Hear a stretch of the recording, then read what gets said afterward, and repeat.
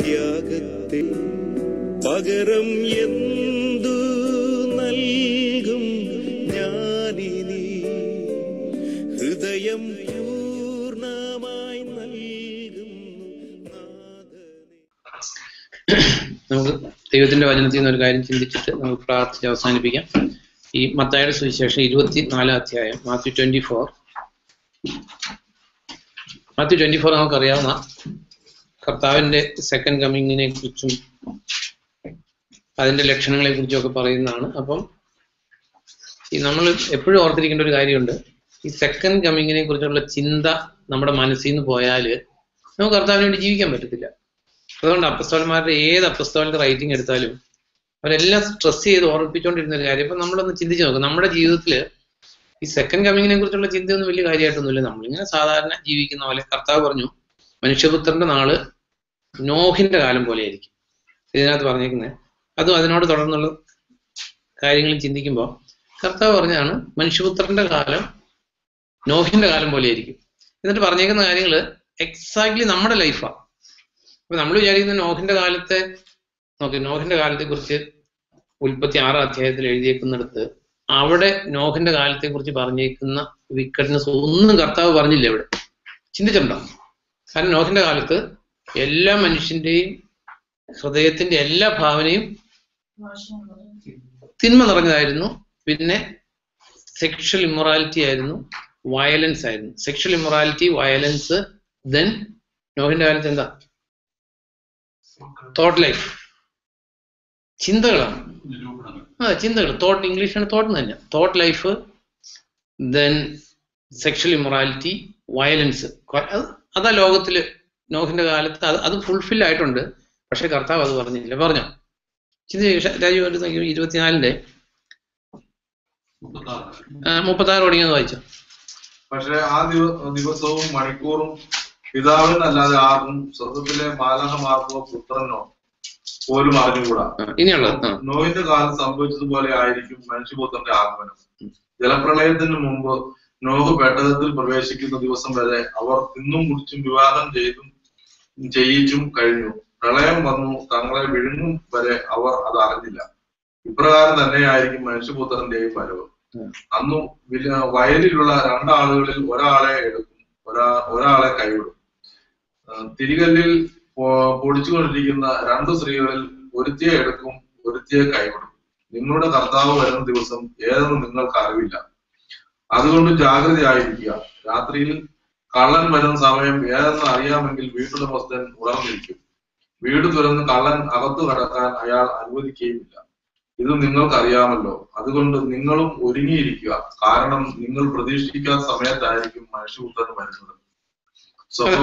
അല്ല, അപ്പൊ അതില് നോക്കാം, നമ്മളതിൽ ചിന്തിക്കേണ്ട കാര്യം ഈ നോഹിന്റെ കാലം പോലെ ആയിരിക്കും എന്ന് കർത്താവ് പറഞ്ഞു. നോഹിന്റെ കാലം നമുക്ക് ഉൽപ്പത്തിയിൽ എഴുതി കിട്ടിയിട്ടുണ്ട്. അറ്റ് ദി സെയിം ടൈം ആ കാര്യമൊന്നും അല്ല കർത്താവ് സെറ്റ് ചെയ്ത്. അതുകൊണ്ട് നമുക്ക് ഒത്തിരി പ്രസക്തിയുണ്ട്. നമ്മളിപ്പോ സെക്ഷൽ ഇമ്മൊറാലിറ്റിയോ അല്ലെ വയലൻസോ, ഈ thought life nobody knows, God only nose. അപ്പൊ അത് എങ്ങനെയാണെന്ന് അറിയത്തില്ല. അറ്റ്ലീസ്റ്റ് ഈ അന്നുണ്ടായിരുന്ന സെക്ഷൽ ഇമ്മൊറാലിറ്റിയും വയലൻസും നമ്മുടെ ഇടയിലില്ല. തോട്ട് ലൈഫ് ദൈവത്തിന് അറിയാവുള്ളൂ. പക്ഷെ ഇവിടെ കർത്താവ് ആ കാര്യം ഒന്നും അല്ല പറഞ്ഞു. ഈ കാര്യങ്ങൾ ഉൽപ്പത്തിയിലൊട്ട് എഴുതിയിട്ടുമില്ല. വായിച്ചു, നമ്മൾ വായിക്കുന്ന കാര്യങ്ങളല്ലേ. അപ്പൊ ഇത് നമ്മളെല്ലാം ചെയ്യുന്ന കാര്യം, ഇത് നോർമൽ ആക്ടിവിറ്റീസാണ്. ഈ പറഞ്ഞിരിക്കുന്ന എല്ലാം നമ്മൾ ചെയ്യുന്ന കാര്യങ്ങളാണ്. നോക്ക്, അതെ, 39 തുടങ്ങി വായിക്കുമ്പോ സംബന്ധിച്ച പോലെ ആയിരിക്കും മനുഷ്യപുത്രന്റെ. അല്ല, അതിൽ എഴുതിയേക്കുന്നത് മാലാഖമാർക്ക് 38 തുടങ്ങി വായിക്കുമ്പോൾ ജലപ്രളയത്തിന് മുമ്പ് നോഹ് പെട്ടകത്തിൽ പ്രവേശിക്കുന്ന ദിവസം വരെ ഈ പറഞ്ഞേക്കുന്ന അവർ തിന്നും, നമ്മൾ തിന്നുന്നുണ്ട് ഇല്ലേ, കുടിക്കുന്നുണ്ട്, വിവാഹം ചെയ്യുന്നുണ്ട്, ചെയ്യിച്ചു കൊടുക്കുന്നുണ്ട്. അപ്പൊ ഇത് ഇവിടെ കർത്താവ് പറഞ്ഞത് ആ നോഹിന്റെ ഡേയിലെ ഈവിൾസ് ഒന്നും അല്ല പറഞ്ഞു. അതുകൊണ്ടാണ് നമ്മളെ സംബന്ധിച്ച് ഇത് വളരെ പ്രസക്തം. കാരണം നമ്മൾ ചെയ്യുന്ന ആക്ടിവിറ്റീസ് ആണ് ഇവിടെ പറഞ്ഞേക്കുന്നത്. അപ്പൊ ഇതിന്ന് എന്താ അതിന്റെ ഇൻഫറൻസ് എന്താന്ന് ചോദിച്ചാല്, ഇവര് ഈ കാര്യങ്ങളില് മോർ ഇൻവോൾവ് ആയി, അല്ലെ ദൈവത്തെ മറക്കുന്ന ഒരു കാലം. അതുകൊണ്ട് ഇത് ഡിസെപ്ഷൻ എന്ന് പറയുന്നത്. ഇപ്പൊ കല്യാണം കഴിക്കുന്നത് തെറ്റല്ല, തിന്നുന്നത് തെറ്റല്ല, കുടിക്കുന്നത് തെറ്റല്ല, അല്ലെങ്കിൽ ഇതൊന്നും തെറ്റായിട്ടുള്ള ആക്ടിവിറ്റീസ് അല്ല. അറ്റ് ദി സെയിം ടൈം ഇതിനകത്തുള്ള നമ്മുടെ ഓക്കുപ്പേഷൻ അല്ലെങ്കിൽ പ്രീ ഓക്കുപ്പേഷൻ ഓഫ് മൈൻഡ്, അല്ലെങ്കിൽ ഇതിനകത്തുള്ള ഇന്റലിജൻസ് കാരണം ദൈവത്തെ ഒരു സൈഡിലേക്ക് മാറ്റി നിർത്തും. നമുക്ക് അതിന്റെ അപകടം തോന്നുന്നില്ല. കാരണം എന്താണെന്ന് വെച്ചാൽ ഇതൊന്നും എല്ലാവരും ചെയ്യുന്ന കാര്യങ്ങൾ, ഇത് ചെയ്താൽ മനുഷ്യൻ ജീവിക്കാനും പറ്റത്തില്ല. ഇതിന്റെ കൂട്ടത്തിൽ നമുക്ക് എഴുതാവുന്ന കാര്യങ്ങൾ തിന്നുക, കുടിക്കുക, ജോലി ചെയ്യുക, ജോലിക്ക് പോവുക, നൈറ്റ് ഡ്യൂട്ടി ചെയ്യുക, ഡേ ഡ്യൂട്ടി ചെയ്യുക, ഇതെല്ലാം നമ്മൾ ചെയ്യുന്ന കാര്യങ്ങളാണ്. തിന്നുക, ഉറങ്ങുക, കുടിക്കുക, ഇതെല്ലാം എല്ലാം നോർമൽ കാര്യങ്ങളാണ്. ബട്ട് കർത്താവ് അവിടെ പറഞ്ഞില്ല. അപ്പൊ ഇതിനകത്ത് ഈ ഇന്നത്തെ ഡേയോട് കർത്താവ് അതിനെ ഉപമിച്ചിട്ട് പറഞ്ഞിരിക്കുന്ന ഒരു കാര്യം, they were so busy. എന്നിട്ട് പറഞ്ഞിരിക്കുന്ന ഒരു കാര്യം കണ്ടോ, 39 സെന്റൻസ്, പ്രളയം വന്ന് തങ്ങളെ വിഴുങ്ങും വരെ അവർ അത് അറിഞ്ഞില്ല. അപ്പൊ അവർ ഭയങ്കര ബിസിയാ. ഇതിനകത്ത് തെറ്റുള്ള കാര്യമായിരുന്നെങ്കിൽ അവർ മാനസാന്തരപ്പെട്ടേനെ. ഇപ്പൊ അല്ലെങ്കിൽ ഇമ്മോറൽ ലൈഫിന് പോയി, അല്ലെങ്കിൽ കൊലപാതകത്തിന് പോയി, ഇങ്ങനെയുള്ള ലോകപ്രകാരം തിന്മയായിട്ടുള്ള ഒന്നും ചെയ്യുന്നില്ല. പക്ഷെ വെരി ബിസി. നമ്മൾ തന്നെ ആൾക്കാരോട് സുവിശേഷം പറയുമ്പോൾ നോക്കി എക്സാക്ട്ലി നോക്കിന്റെ ഈ കാലം നമുക്ക് കാണാൻ പറ്റും. ഈ കഴിഞ്ഞ ആഴ്ച ഒരു വീട്ടിൽ സുവിശേഷം പറയാൻ പോയി, അവർ സമയമില്ല. കാരണം ഇറ്റ് ഈസ് ട്രൂ, അവർക്ക് സമയമില്ല. കാരണം അവർക്ക് കൊച്ചു പിള്ളേരുണ്ട്. ഈ husband Monday to Friday work ചെയ്യുന്നു, ഈ Friday to Sunday wife work ചെയ്യുന്നു. രണ്ടുപേരോട് ഒന്നിച്ച് ഒരിക്കലും ഇരിക്കുന്നില്ല. അപ്പൊ ഈ പിള്ളേരെ മൺഡേ ടു ഫ്രൈഡേ വൈഫ് നോക്കും, ഫ്രൈഡേ ടു സൺഡേ ഹസ്ബൻഡ് നോക്കും. ഞാൻ പറഞ്ഞു വെള്ളിയാഴ്ച ബൈബിൾ സ്റ്റഡി ഉണ്ട്. എപ്പോ ബൈബിൾ സ്റ്റഡിക്ക് വരും? കൊച്ചിനെ നോക്കുന്നത് തെറ്റാണോ? ആണോ? അവനവന്റെ പിള്ളേരെ അവനല്ലാതെ നോക്കാൻ പറ്റത്തില്ല. So this is the deception of the days of Noah. ഇതാണ് പിശാചിന്റെ ഡിസെപ്ഷൻ. അപ്പൊ ഇത് നമ്മൾ മനസ്സിലാക്കി നമ്മുടെ ജോലി, നമ്മുടെ തിരക്ക്, ഈ കാര്യങ്ങളെയൊക്കെ, ഇതിനെല്ലാം നമ്മൾ ജോലി ചെയ്യുന്നതും നമ്മളിവിടെ ജീവിക്കുന്നതിന്റെ എല്ലാം ലക്ഷ്യം കർത്താവിന്റെ സെക്കൻഡ് കമ്മിങ്ങിന് വേണ്ടി നമ്മൾ ഒരുക്കുകയാണ് എന്ന് മനസ്സിലാക്കി നമ്മുടെ ജോലിയെ പ്രയോറിറ്റൈസ് ചെയ്യുക. നമ്മുടെ എല്ലാ കാര്യങ്ങളെയും ബുദ്ധിപൂർവമായിട്ട് പ്ലാൻ ചെയ്തില്ലെങ്കിൽ എക്സാക്ട്ലി ഈ കർത്താവ് പറഞ്ഞ സംഭവം ഇതുപോലെ തന്നെ സംഭവിക്കും. അതുകൊണ്ടാണ് ഈ മാത്യു 24 12 വായിക്കുമ്പോ, അധർമ്മം വർദ്ധിക്കുക നിമിത്തം മിക്കവരുടെയും സ്നേഹം തണുത്തുറഞ്ഞു പോകും. അപ്പൊ ഇവിടെ ഈ അധർമ്മം എന്ന് പറഞ്ഞേക്കുന്നതിനേക്കാൾ ഇത്തിരിയുടെ റൈറ്റ് ആയിട്ടുള്ള word because of the pre occupation, because of the BC life. അല്ലെ, അധർമ്മം, ഈ ധർമ്മവും അധർമ്മവും ബൈബിളിന്റെ ബേസിൽ പറയുവാണെങ്കിൽ, അതായത് കർത്താവായ യേശു ക്രിസ്തുവിന് വേണ്ടി അല്ലാതെ ചെയ്യുന്ന കാര്യങ്ങൾ എല്ലാം അധർമ്മം. അപ്പൊ അത് വിചാരിക്കുക, അപ്പൊ നമ്മൾ ജോലി ചെയ്യുന്ന ഇതൊക്കെ കർത്താവിന് വേണ്ടി. നമ്മൾ കൊളോസി ലേഖനത്തിൽ വായിക്കുന്നുണ്ട്, നമ്മൾ ജോലി ചെയ്യുന്നത് കർത്താവിന് വേണ്ടിയാണെങ്കിൽ അത് അധർമ്മമല്ല, അല്ലെങ്കിൽ അധർമ്മം. നമ്മൾ ജോലി ചെയ്യുന്നതും മക്കളെ വളർത്തുന്നതും വീട് വയ്ക്കുന്നതും എല്ലാം ദൈവനാമ മഹത്വമാണ് നമ്മുടെ ജീവിതത്തിലെ ഓരോ ആക്ടിവിറ്റിക്കും ലക്ഷ്യമെങ്കിൽ ഒരിക്കലും അധർമ്മമല്ല. കർത്താവിന്റെ മഹത്വത്തിന് വേണ്ടി അല്ലാതെ ചെയ്യുന്ന എല്ലാം അധർമ്മമാണ്. നമ്മൾ സുവിശേഷം പറയുന്ന കാര്യമാണെങ്കിലും അത് അധർമ്മമായിട്ട് മാറും, provided if it is not for the glory of the Lord. അതുകൊണ്ട് നമ്മൾ കുറെ കാര്യങ്ങൾ ദൈവത്തിന് മഹത്വം കൊടുക്കുന്നതും കുറെ കാര്യങ്ങൾ ദൈവത്തിന് മഹത്വം കൊടുക്കാത്തതുമാണ് നമ്മൾ ഒരിക്കലും ക്ലാസിഫൈ ചെയ്യരുത്. നമ്മൾ ഉണ്ണുന്നത്, ഉടുക്കുന്നത്, മക്കളെ വളർത്തുന്നത്, വീട് വയ്ക്കുന്നത്, ജോലി ചെയ്യുന്നത്, എല്ലാറ്റിൻ്റെ ഇത് ഹൃദയങ്ങൾ മാത്രം അറിയുന്ന കർത്താവിനെ അറിയാവുള്ളൂ. അപ്പൊ നമ്മൾ പൊതുവെ വിചാരിക്കും, നമ്മൾ തുടർന്ന് വായിക്കുമ്പോൾ ഇതിനകത്ത് എഴുതിയിട്ടുണ്ട് കർത്താവ് ഏൽപ്പിക്കുന്ന ഉത്തരവാദിത്തങ്ങളെ കുറിച്ച്. അപ്പൊ നമ്മുടെ ജീവിതത്തിൽ ഇത് ഭയങ്കര ഒരു ഡിസെപ്ഷനാണ്, വല്ലാത്തൊരു ഡിസെപ്ഷൻ. അതുകൊണ്ട് അവിടെ എഴുതിയേക്കുന്ന ഒരു വേർഡ് പ്രത്യേകം നമ്മൾ ശ്രദ്ധിക്കണം. 39 സെന്റൻസിൽ, പ്രളയം വന്ന് തങ്ങളെ വിഴുങ്ങും വരെ അവർ അത് ഇല്ല. അപ്പൊ ഇതൊക്കെ നമ്മൾ എത്ര പറഞ്ഞാലും ഇതൊരു യാഥാർത്ഥ്യാന്ന് ഹൃദയം. ഇപ്പൊ ഞാൻ സുവിശേഷം പറയാൻ പോയ വീട്ടിലെ ആളോട് ഞാൻ പറഞ്ഞു, മോശ 10 പ്രമാണം തന്നിട്ടുണ്ട്. അപ്പൊ എന്നോട് ചോദിക്കാം, ഇതൊക്കെ ആര് കണ്ടു ശരിയാന്ന്? കല്ലിൽ എഴുതി ദൈവം കയ്യിലേക്ക് കൊടുത്തു, ഇതൊക്കെ ആര് കണ്ടു? ഈ ബൈബിളിനോളം ബൈബിളൊന്ന് എന്നോട് ചോദിക്കാം ബൈബിൾ വായിച്ചിട്ടുണ്ടോ? ബൈബിൾ ശരിക്കും വായിച്ചു നോക്കി. ഇത്രയും കൺഫ്യൂസിങ് ആയിട്ടുള്ള ഒരു ബുക്ക് ലോകത്തിലില്ല. പുതിയ നിയമം പഴയ നിയമം ഒന്നെടുത്ത് വായിച്ചു നോക്ക്. ഇത്രയും കൺഫ്യൂസിങ്ങും കോംപ്ലിക്കേറ്റഡ് ആയിട്ടുള്ള ഒരു വാക്കുമില്ല. അപ്പൊ ഇത് പഠിക്കുന്നതിന് എനിക്ക് അതൊരു താല്പര്യമില്ല. കാരണം സമയമില്ല, താല്പര്യമില്ല. അപ്പൊ ഇതിൽ എഴുതിയിരിക്കുന്ന ഈ ഒരു കാര്യം വളരെ ശ്രദ്ധിക്കേണ്ട ഒരു കാര്യമാണ്. അതായത് പ്രളയം വന്ന് തങ്ങളെ മൂടും വരെ അവർ അതറിഞ്ഞില്ല. They are very busy.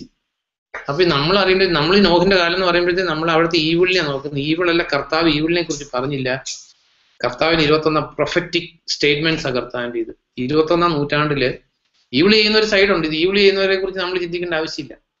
ഈ പ്രീ ഓക്കുപേഷൻ അല്ലെങ്കിൽ ബിസി ലൈഫ് മുഖാന്തരമാണ് മനുഷ്യൻ നശിക്കാൻ പോകുന്നത്. ഈ പ്രളയം വന്ന് കയറുന്നതിനും വേണ്ടി ഒന്നും അറിഞ്ഞില്ല, ബിസിയാ, ഭയങ്കര ബിസിയാ. അപ്പൊ എന്നിട്ട് വീണ്ടും ഇവിടെ പറഞ്ഞേക്കുന്ന ഒരു കാര്യം, ഇപ്രകാരം തന്നെയായിരിക്കും മനുഷ്യപുത്രന്റെയും വരവ്. അന്ന് വയലിലുള്ള രണ്ടാളുകളിൽ ഒരാളെ എടുക്കും, ഒരാളെ കൈവിടും. തിരികലിൽ പൊടിച്ചുകൊണ്ടിരിക്കുന്ന രണ്ട് സ്ത്രീകളിൽ ഒരുത്തിയെ എടുക്കും, ഒരുത്തിയെ കൈവിടും. ഈ രണ്ടും എന്ത് കാര്യം എഴുതിയേക്കുന്നത്? എന്താ ആലീസി രണ്ടും എഴുതിയേക്കുന്ന കാര്യം എന്താ? അന്ന് വയലിലുള്ള രണ്ടാളുകളിൽ ഒരാളെ എടുക്കും. അത് പാസ്റ്റർമാര് പ്രസംഗിക്കുന്ന വയലിലുള്ള രണ്ടുപേരില് അത് സുവിശേഷ വേലയാണ്. ഇവിടെ പറഞ്ഞേക്കുന്നത് വയലിലുള്ള, നമുക്ക് കോമൺ സെൻസ്, നമ്മൾ സാധാരണ മനുഷ്യർ, നമുക്ക് തിയോളജി ഒന്നും പഠിച്ചിട്ടില്ല. ഞാൻ കണ്ടിട്ടുണ്ട് വയലിൽ ജോലി ചെയ്യുന്ന കണ്ടിട്ടുണ്ട്, എൻ്റെ അപ്പൻ ജോലി ചെയ്യുന്ന കണ്ടിട്ടുണ്ട്, ആൾക്കാർ ജോലി ചെയ്യുന്ന കണ്ടിട്ടുണ്ട്. വയലിൽ ജോലി ചെയ്യുന്ന രണ്ടുപേരിൽ ഒരാളെ എടുക്കും. ഈ തിരികല്ലി പൊടിക്കുന്നത് എവിടെ പൊടിക്കുന്ന ചെയ്ത് അതിന്റെ ഇങ്ങനെ ഈക്വാലന്റ് ആയിട്ടൊന്ന് പറഞ്ഞില്ല. ഇങ്ങനെ ആൾക്കാർ പ്രസംഗിക്കുന്ന കേട്ടിട്ടുണ്ട്. ഈ 38 വർഷം തളർവാദ രോഗിയായിട്ട് കിടന്നവൻ, അപ്പൊ അവൻ ഇങ്ങനെ ദൈവത്തിലേക്ക് നോക്കിക്കൊണ്ട് കിടക്കുമായിരുന്നു. അപ്പൊ 38 വർഷം നോക്കിയപ്പോഴേ ദൈവം ഉത്തരം കൊടുത്തിരുന്നു. അപ്പൊ ഈ 18 വർഷം കൂന് പിടിച്ച സ്ത്രീയോ? ഈ ആവശ്യമില്ലാത്ത വ്യാഖ്യാനങ്ങൾ പറയാൻ പോയ ബൈബിളിനെ നമ്മൾ വ്യഭിചരിക്കുമായിരിക്കും ചെയ്യുന്നത്. ഈ വയലിലുള്ള രണ്ടുപേരും സുവിശേഷ പ്രവർത്തനത്തിൽ പോയതല്ല, രണ്ടുപേരും ജോലി ചെയ്തുകൊണ്ടിരുന്ന ആൾക്കാർ. അതിന് മുമ്പ് പറഞ്ഞതായിട്ട് മാച്ച് ചെയ്യുന്നത് അത് തന്നെയാണ്. ദേ വർ ബിസി വിത്ത് ദെയർ ജോബ്. രണ്ടുപേര് വയലിൽ ജോലിയായിരുന്നു. അപ്പൊ രണ്ടുപേര് ഹോസ്പിറ്റലിൽ ജോലി ചെയ്യുമായിരുന്നു പറഞ്ഞ് ലിസിക്ക് അതായിരിക്കും കൂടുതൽ അനുഗ്രഹമായിട്ടുള്ള കാര്യം. രണ്ടുപേര് ഹോസ്പിറ്റലിൽ ജോലി ചെയ്യുമായിരുന്നു. അപ്പൊ പിള്ളേര് ബൈബിൾ പഠിച്ചാലും പഠിച്ചില്ലേലും, ആരാധന മുടങ്ങിയാലും മുടങ്ങിയില്ലേലും, ഞായറാഴ്ച ആണെങ്കിൽ എന്തോ പെർസെന്റേജ് കൂടുതലുണ്ട്, ശനിയാഴ്ച ഇത്തിരിയോടെ പെർസെന്റേജ് വ്യത്യാസമുണ്ട്. അപ്പൊ രണ്ടുപേര് ജോലിക്ക് പോകുമായിരുന്നു. രണ്ടുപേരും ഈ ജോലിയിൽ നിന്ന് കിട്ടുന്ന ഇൻകായിരുന്നു മോർ ഇമ്പോർട്ടൻറ്റ് ദാൻ കർത്താവിനെ മറന്നു. ഈ കർത്താവിന്റെ സെക്കൻഡ് കമ്മിങ്ങിനെ കുറിച്ച് കർത്താവ് പറയുന്നത് 21-ാം നൂറ്റാണ്ടിലെ ദുരവസ്ഥകളെ കുറിച്ചാണ് പറയുന്നത്. അപ്പൊ നമുക്ക് പല ആൾക്കാർക്കും, വിശ്വാസികൾ എന്ന് പറയുന്നവർക്കും വിശ്വാസികളായിട്ടുള്ള കുടുംബക്കാർക്കും 2 പൈസ കൂടുതൽ കിട്ടാനായിട്ടൊരു സന്തോഷം. ഇത് അങ്ങനെ അല്ലാത്തൊരു ഉദ്ദേശിച്ചിട്ടല്ല ഞാൻ പറയുന്നത്, ഇറ്റ്സ് മൈ ലൈഫ് എക്സ്പീരിയൻസുകളായി പറയുന്നത്. നമുക്ക് ഇവരൊക്കെ എങ്ങനെ കർത്താവിന് വേണ്ടിയിട്ട് ഒരുങ്ങിയിരിക്കാൻ പറ്റുന്നു? കർത്താവ് അതിനെക്കുറിച്ച് പറഞ്ഞേക്കുന്നത്. രണ്ടുപേര് ഭയങ്കര ബിസി. അവരെന്ത് ചെയ്തുകൊണ്ടിരിക്കുന്നത്? ലിസി രണ്ടുപേര് വയലിലായിരിക്കാലും ഒരാളെ എടുക്കും. ഈ പൊടിച്ചോണ്ടിരിക്കുന്നവരെ എവിടെയുള്ളവരാ? അല്ല ഇതിനെ സ്പിരിച്വലൈസ് ചെയ്യുമ്പോൾ രണ്ടുപേര് സുവിശേഷ പ്രവർത്തകരും, അതിലൊരാളെ എടുക്കും. ഈ പൊടിക്കുന്ന ഏതാ ലിസി? അപ്പം 2 സ്ത്രീകളിൽ അവര് എന്ത് ചെയ്തുകൊണ്ടിരിക്കുക? തിരികളിൽ പൊടിച്ചുകൊണ്ടിരിക്കുന്ന 2 സ്ത്രീകളിൽ ഒരുത്തി എടുക്കും, ഒരുത്തിയെ കൈവിടും. ഈ രണ്ടുപേരും നമ്മൾ ആദ്യം പറഞ്ഞതായിട്ട് മാച്ച് ചെയ്യുമ്പോൾ രണ്ടുപേരും they are BC in there worldly occupations. Secular ജോബില് ബിസിയാണ്. സെക്കുലർ ജോബിൽ നമ്മളെല്ലാം സെക്കുലർ ജോബ് ചെയ്യുന്നവരാണ്, നമ്മൾ ആരും ജോലി ചെയ്യാത്തവരല്ല. പക്ഷെ ഇതിനകത്ത് നമ്മൾ ശ്രദ്ധിക്കേണ്ട കാര്യം എത്രത്തോളം ജോലി ചെയ്യണം സെക്കുലർ ജോബ്. പണ്ട് ബെർണാഡ് ഷായോട് ഒരാൾ ചോദിച്ചു, മനുഷ്യന്റെ കാലിന് എത്ര നീളം വേണമെന്ന് ചോദിച്ചു. എന്താ എത്ര നീളം വേണം കാലിന്? ഭൂമിയിൽ എത്താനുള്ള നീളം വേണം. അപ്പൊ എത്ര നീളം കൊണ്ട് എത്തും? എത്ര കാലിന് എത്ര നീളം വേണം ഭൂമിയിൽ എത്തണമെങ്കിൽ എന്ന് പറഞ്ഞാൽ അതല്ല ഞാൻ പറഞ്ഞ ഉദ്ദേശിച്ചത്. അപ്പോ നമ്മൾ എത്രത്തോളം ജോലി ചെയ്യണം? കാരണം ഇത് നോഹിന്റെ കാലത്തെ പോലെയുള്ള ഡിസെപ്ഷനിൽ പെടാതിരിക്കുന്ന ഈ കർത്താവ് അതിന്റെ 25-ാമത്തെ സെന്റൻസിൽ കർത്താവ് പറഞ്ഞു. മാത്യു 24 നമ്മൾ തുറന്നു വെച്ചെങ്കിൽ 25 ഒന്ന് വായിച്ച് 24-25.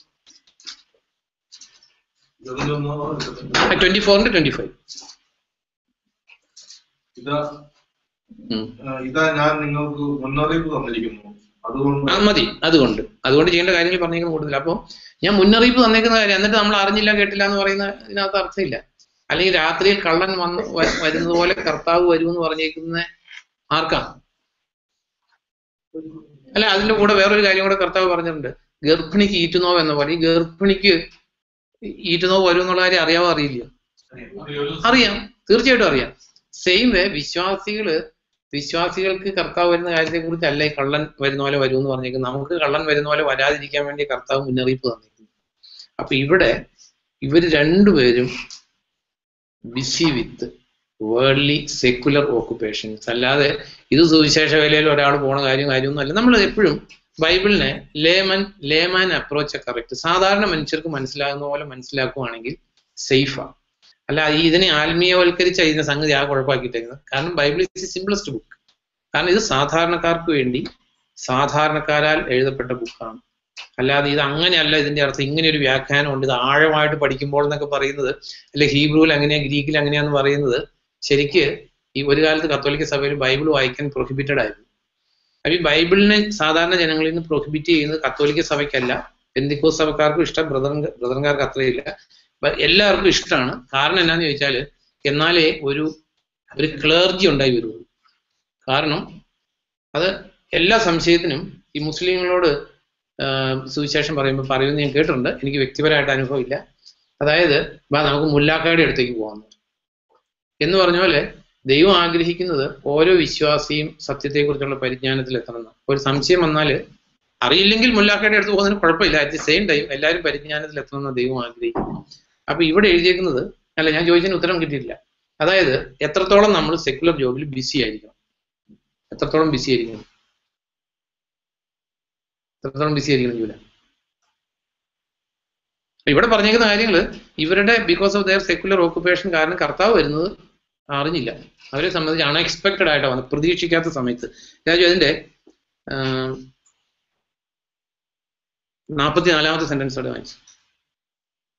അതുകൊണ്ട് നിങ്ങളും ഒരുങ്ങിയിരിക്കുക, കാരണം നിങ്ങൾ പ്രതീക്ഷിക്കാത്ത സമയത്തായിരിക്കും മനുഷ്യപുത്രൻ വരുന്നത്. അപ്പൊ ഒരു കാര്യം ഉറപ്പാണ്, ഇത് ദൈവത്തിന്റെ വചന, നമ്മൾ പ്രതീക്ഷിക്കാത്ത സമയത്തായിരിക്കും കർത്താവ് വരുന്നത്. ഇനി കർത്താവിന്റെ സെക്കൻഡ് കമ്മിങ് അങ്ങ് വിട്, അത് എപ്പോഴെങ്കിലും വരട്ടെ. പക്ഷെ നമ്മുടെ ജീവിതത്തിൽ ഒരു ദിവസം വരാതിരിക്കില്ലല്ലോ. അത് എപ്പോഴായിരിക്കും വരുന്നത്?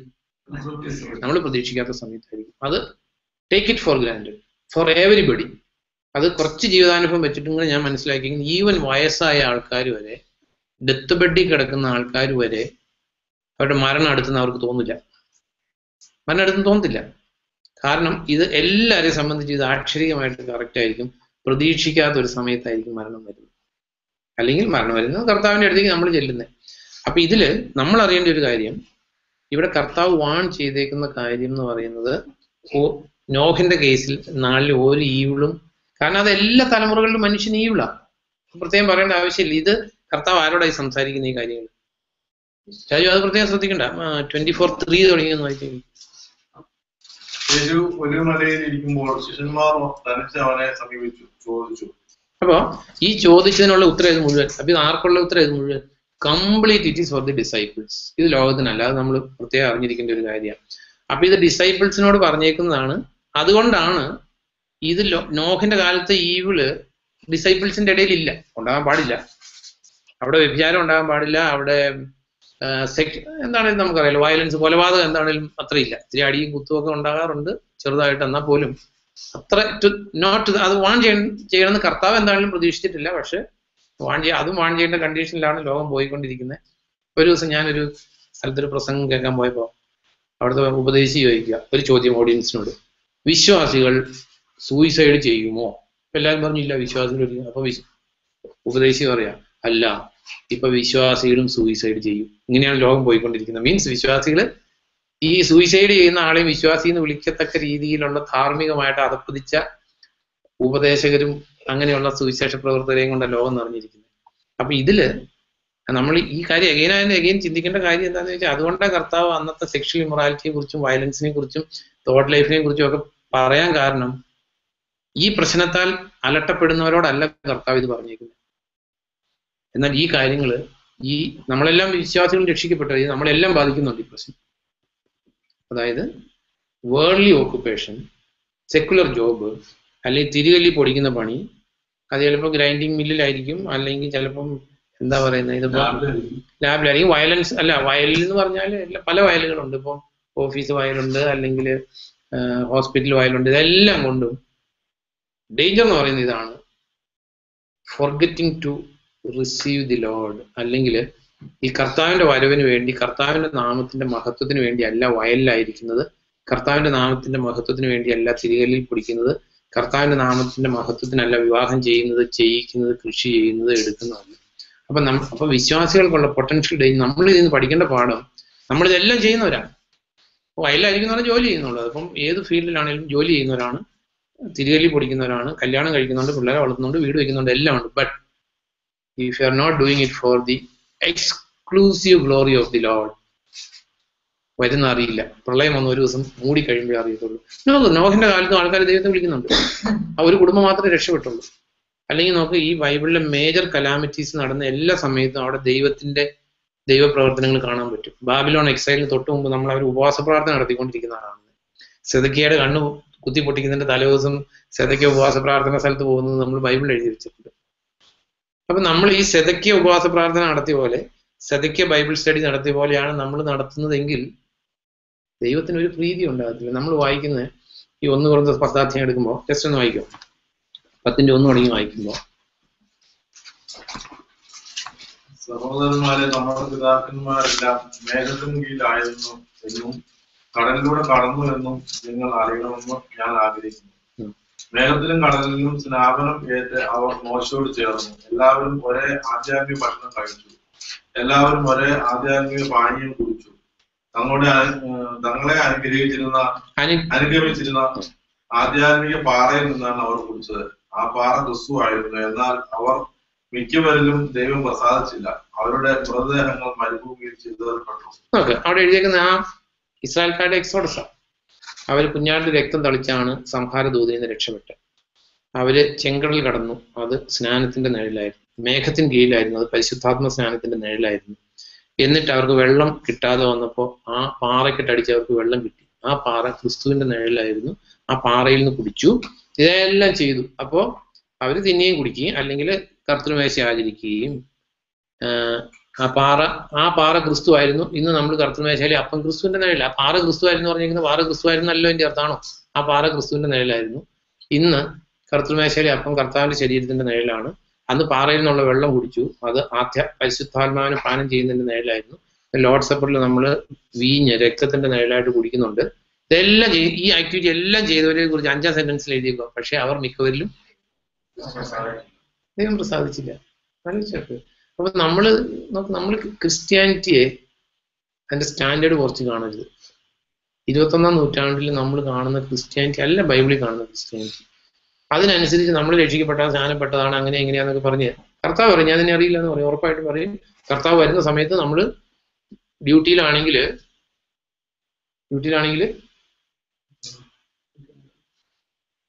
വീട്ടിൽ വരുമ്പോൾ ചിലപ്പോൾ ഭർത്താവ് കാണില്ല.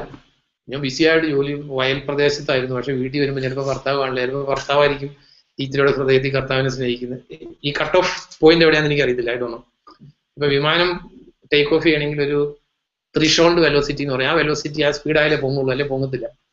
ഇനിയിപ്പം എന്താ വിശ്വാസ കോളത്തിൽ ആര് രക്ഷിക്കപ്പെടും എനിക്കറിയത്തില്ല. ആയിട്ടൊന്നും. അത് ദൈവം വിധിച്ചോളൂ. അത് നമ്മൾ ചിന്തിക്കേണ്ട ആവശ്യമില്ല. കർത്താവിന് വേണ്ടി കാത്തിരിക്കുന്ന ഇത്രയേ ഉള്ളൂ. കർത്താവിന് വേണ്ടി ജീവിക്കുന്നവരെ ദൈവം കൈവെടിയില്ല. ലോകത്തിന് വേണ്ടി ജീവിക്കുന്നവരെ ദൈവം ഒട്ട് എടുക്കുകയില്ല. അത് നമ്മൾ അറിയേണ്ട ഒരു കാര്യമാണ്. ജോബിൽ എവിടെ ജോബിൽ 6 ആണെന്ന് ജോബ് 6 ജോബ് 6ാം അധ്യായത്തില്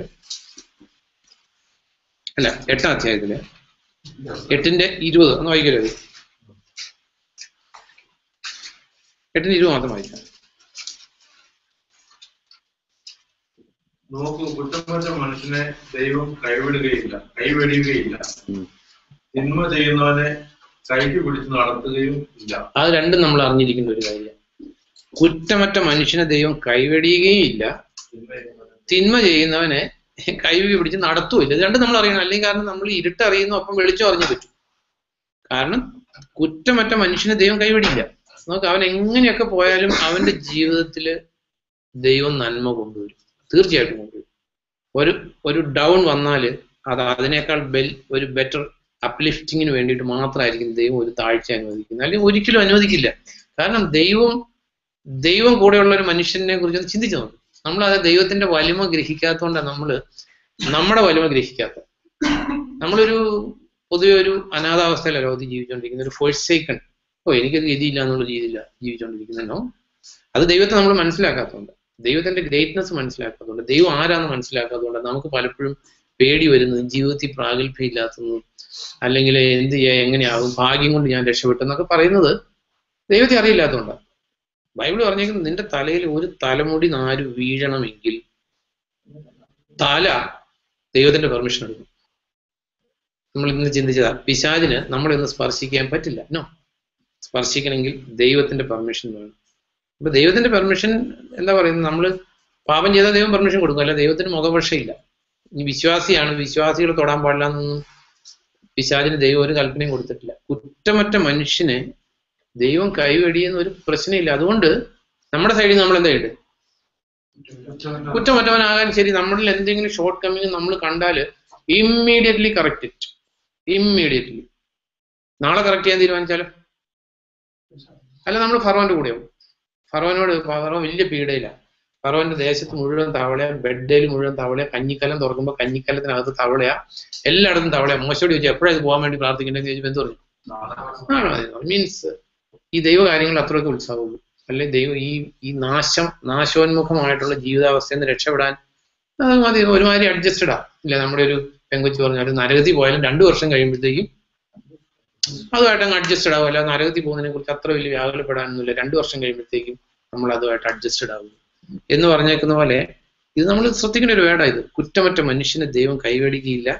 അത്രമാത്രം അറിഞ്ഞാൽ പോരാ, തിന്മ ചെയ്യുന്നവനെ കൈക്ക് പിടിച്ച് നടത്തുകയില്ല. അപ്പൊ തിന്മ ചെയ്താൽ നമ്മുടെ ജീവിതത്തിൽ നമ്മുടെ കുടുംബത്തിനും ഗതികേടാ.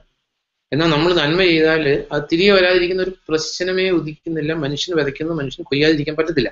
അപ്പൊ let's come back to Mathew 24 വരുമ്പോ, അപ്പൊ ഈ വലിയൊരു പൊട്ടൻഷ്യൽ ഡേഞ്ചറിനെ കുറിച്ച് നമ്മൾ അറിഞ്ഞേ പറ്റൂ. നോഹിന്റെ കാലത്തെ കുറിച്ച് കർത്താവ് വാൺ ചെയ്ത് അവിടുത്തെ സെക്ഷൽ ഇമ്മൊറാലിറ്റി അല്ല, വയലൻസ് അല്ല, ഒന്നുമല്ല. അപ്പൊ നമ്മുടെ ജീവിതത്തിൽ ചോദിച്ചാൽ ആരും ഉത്തരം പറഞ്ഞില്ല ഇതുവരെ. അപ്പൊ എത്രത്തോളം നമ്മൾ സെക്യുലർ ജോബിൽ ബിസി ആയിരിക്കാം? അത് നമ്മൾ സെക്യുലർ ജോബ് ചെയ്ത് ജീവിക്കാൻ പറ്റും. എത്രത്തോളം ബിസി ആയിരിക്കണം? ആവശ്യം എന്ന് പറഞ്ഞാൽ ഇപ്പൊ ഈ ബെർണാഡ് ഷാ ചോദിച്ച പോലെ കാലിന് എത്ര നീളം വേണമെന്ന് ചോദിച്ചാൽ 2 അടി നീളമുള്ളതിലും ഭൂമിയിൽ മുട്ടും, 6 അടി നീളമുള്ളതിലും ഭൂമിയിൽ മുട്ടും. ആവശ്യത്തിനെന്നുള്ളത് it's not A right Christian definition അല്ല അത്.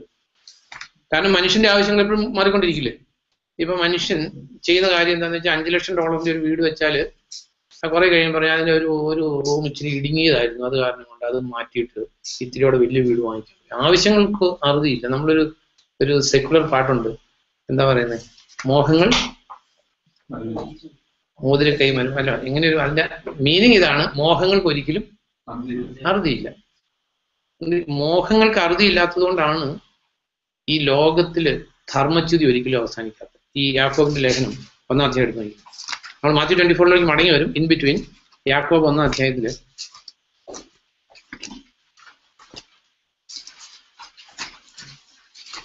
ടിങ്കു യാക്കോബ് 1 വായിച്ച്, ഇംഗ്ലീഷ് വായിച്ചാൽ മതി, നോക്കാം. 1-ന്റെ 13 തുടങ്ങി, 13 to 15. When tempted, no one should say, God is tempting me, for God cannot be tempted by evil, nor does he tempt anyone.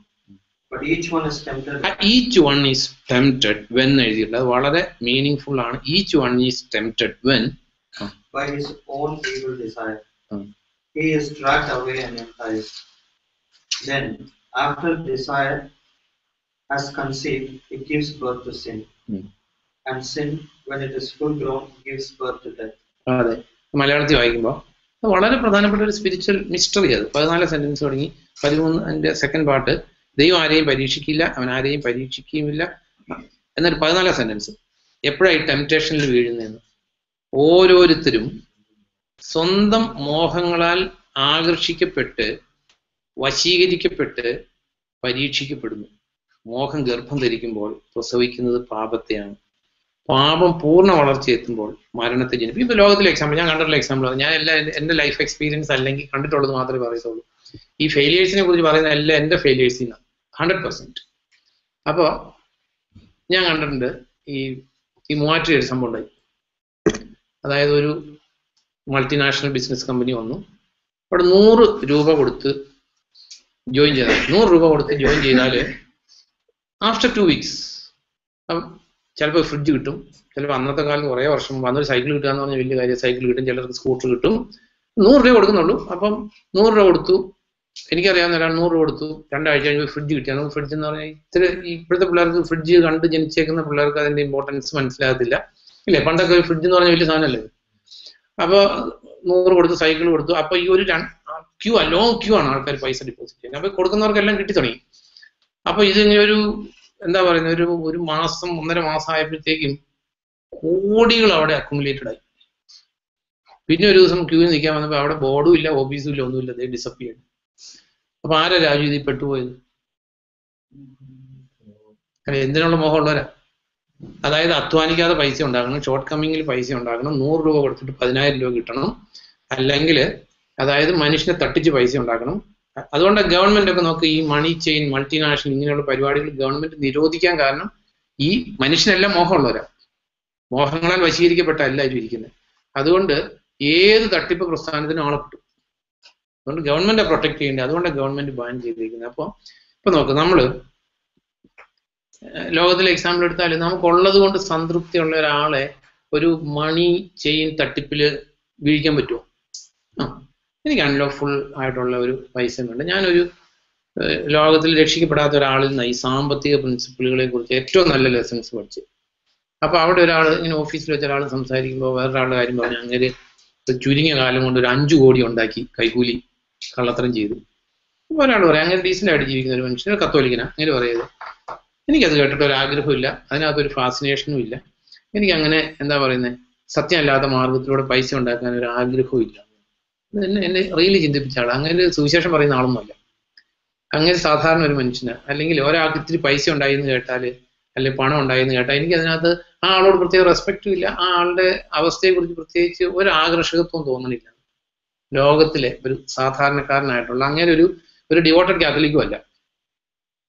പിന്നെ അങ്ങേരുടെ വായിൽ നിന്ന് ഞാൻ കേട്ടൊരു കാര്യം, ഞാൻ ഒരിക്കലും ഭൗതിക സമ്പത്ത് കിട്ടിയില്ല, അല്ലെ നമ്മുടെ ഭൗതിക സമ്പത്ത് വേറൊരാൾ എടുത്തെന്ന് പറഞ്ഞ് I will never make any complaint.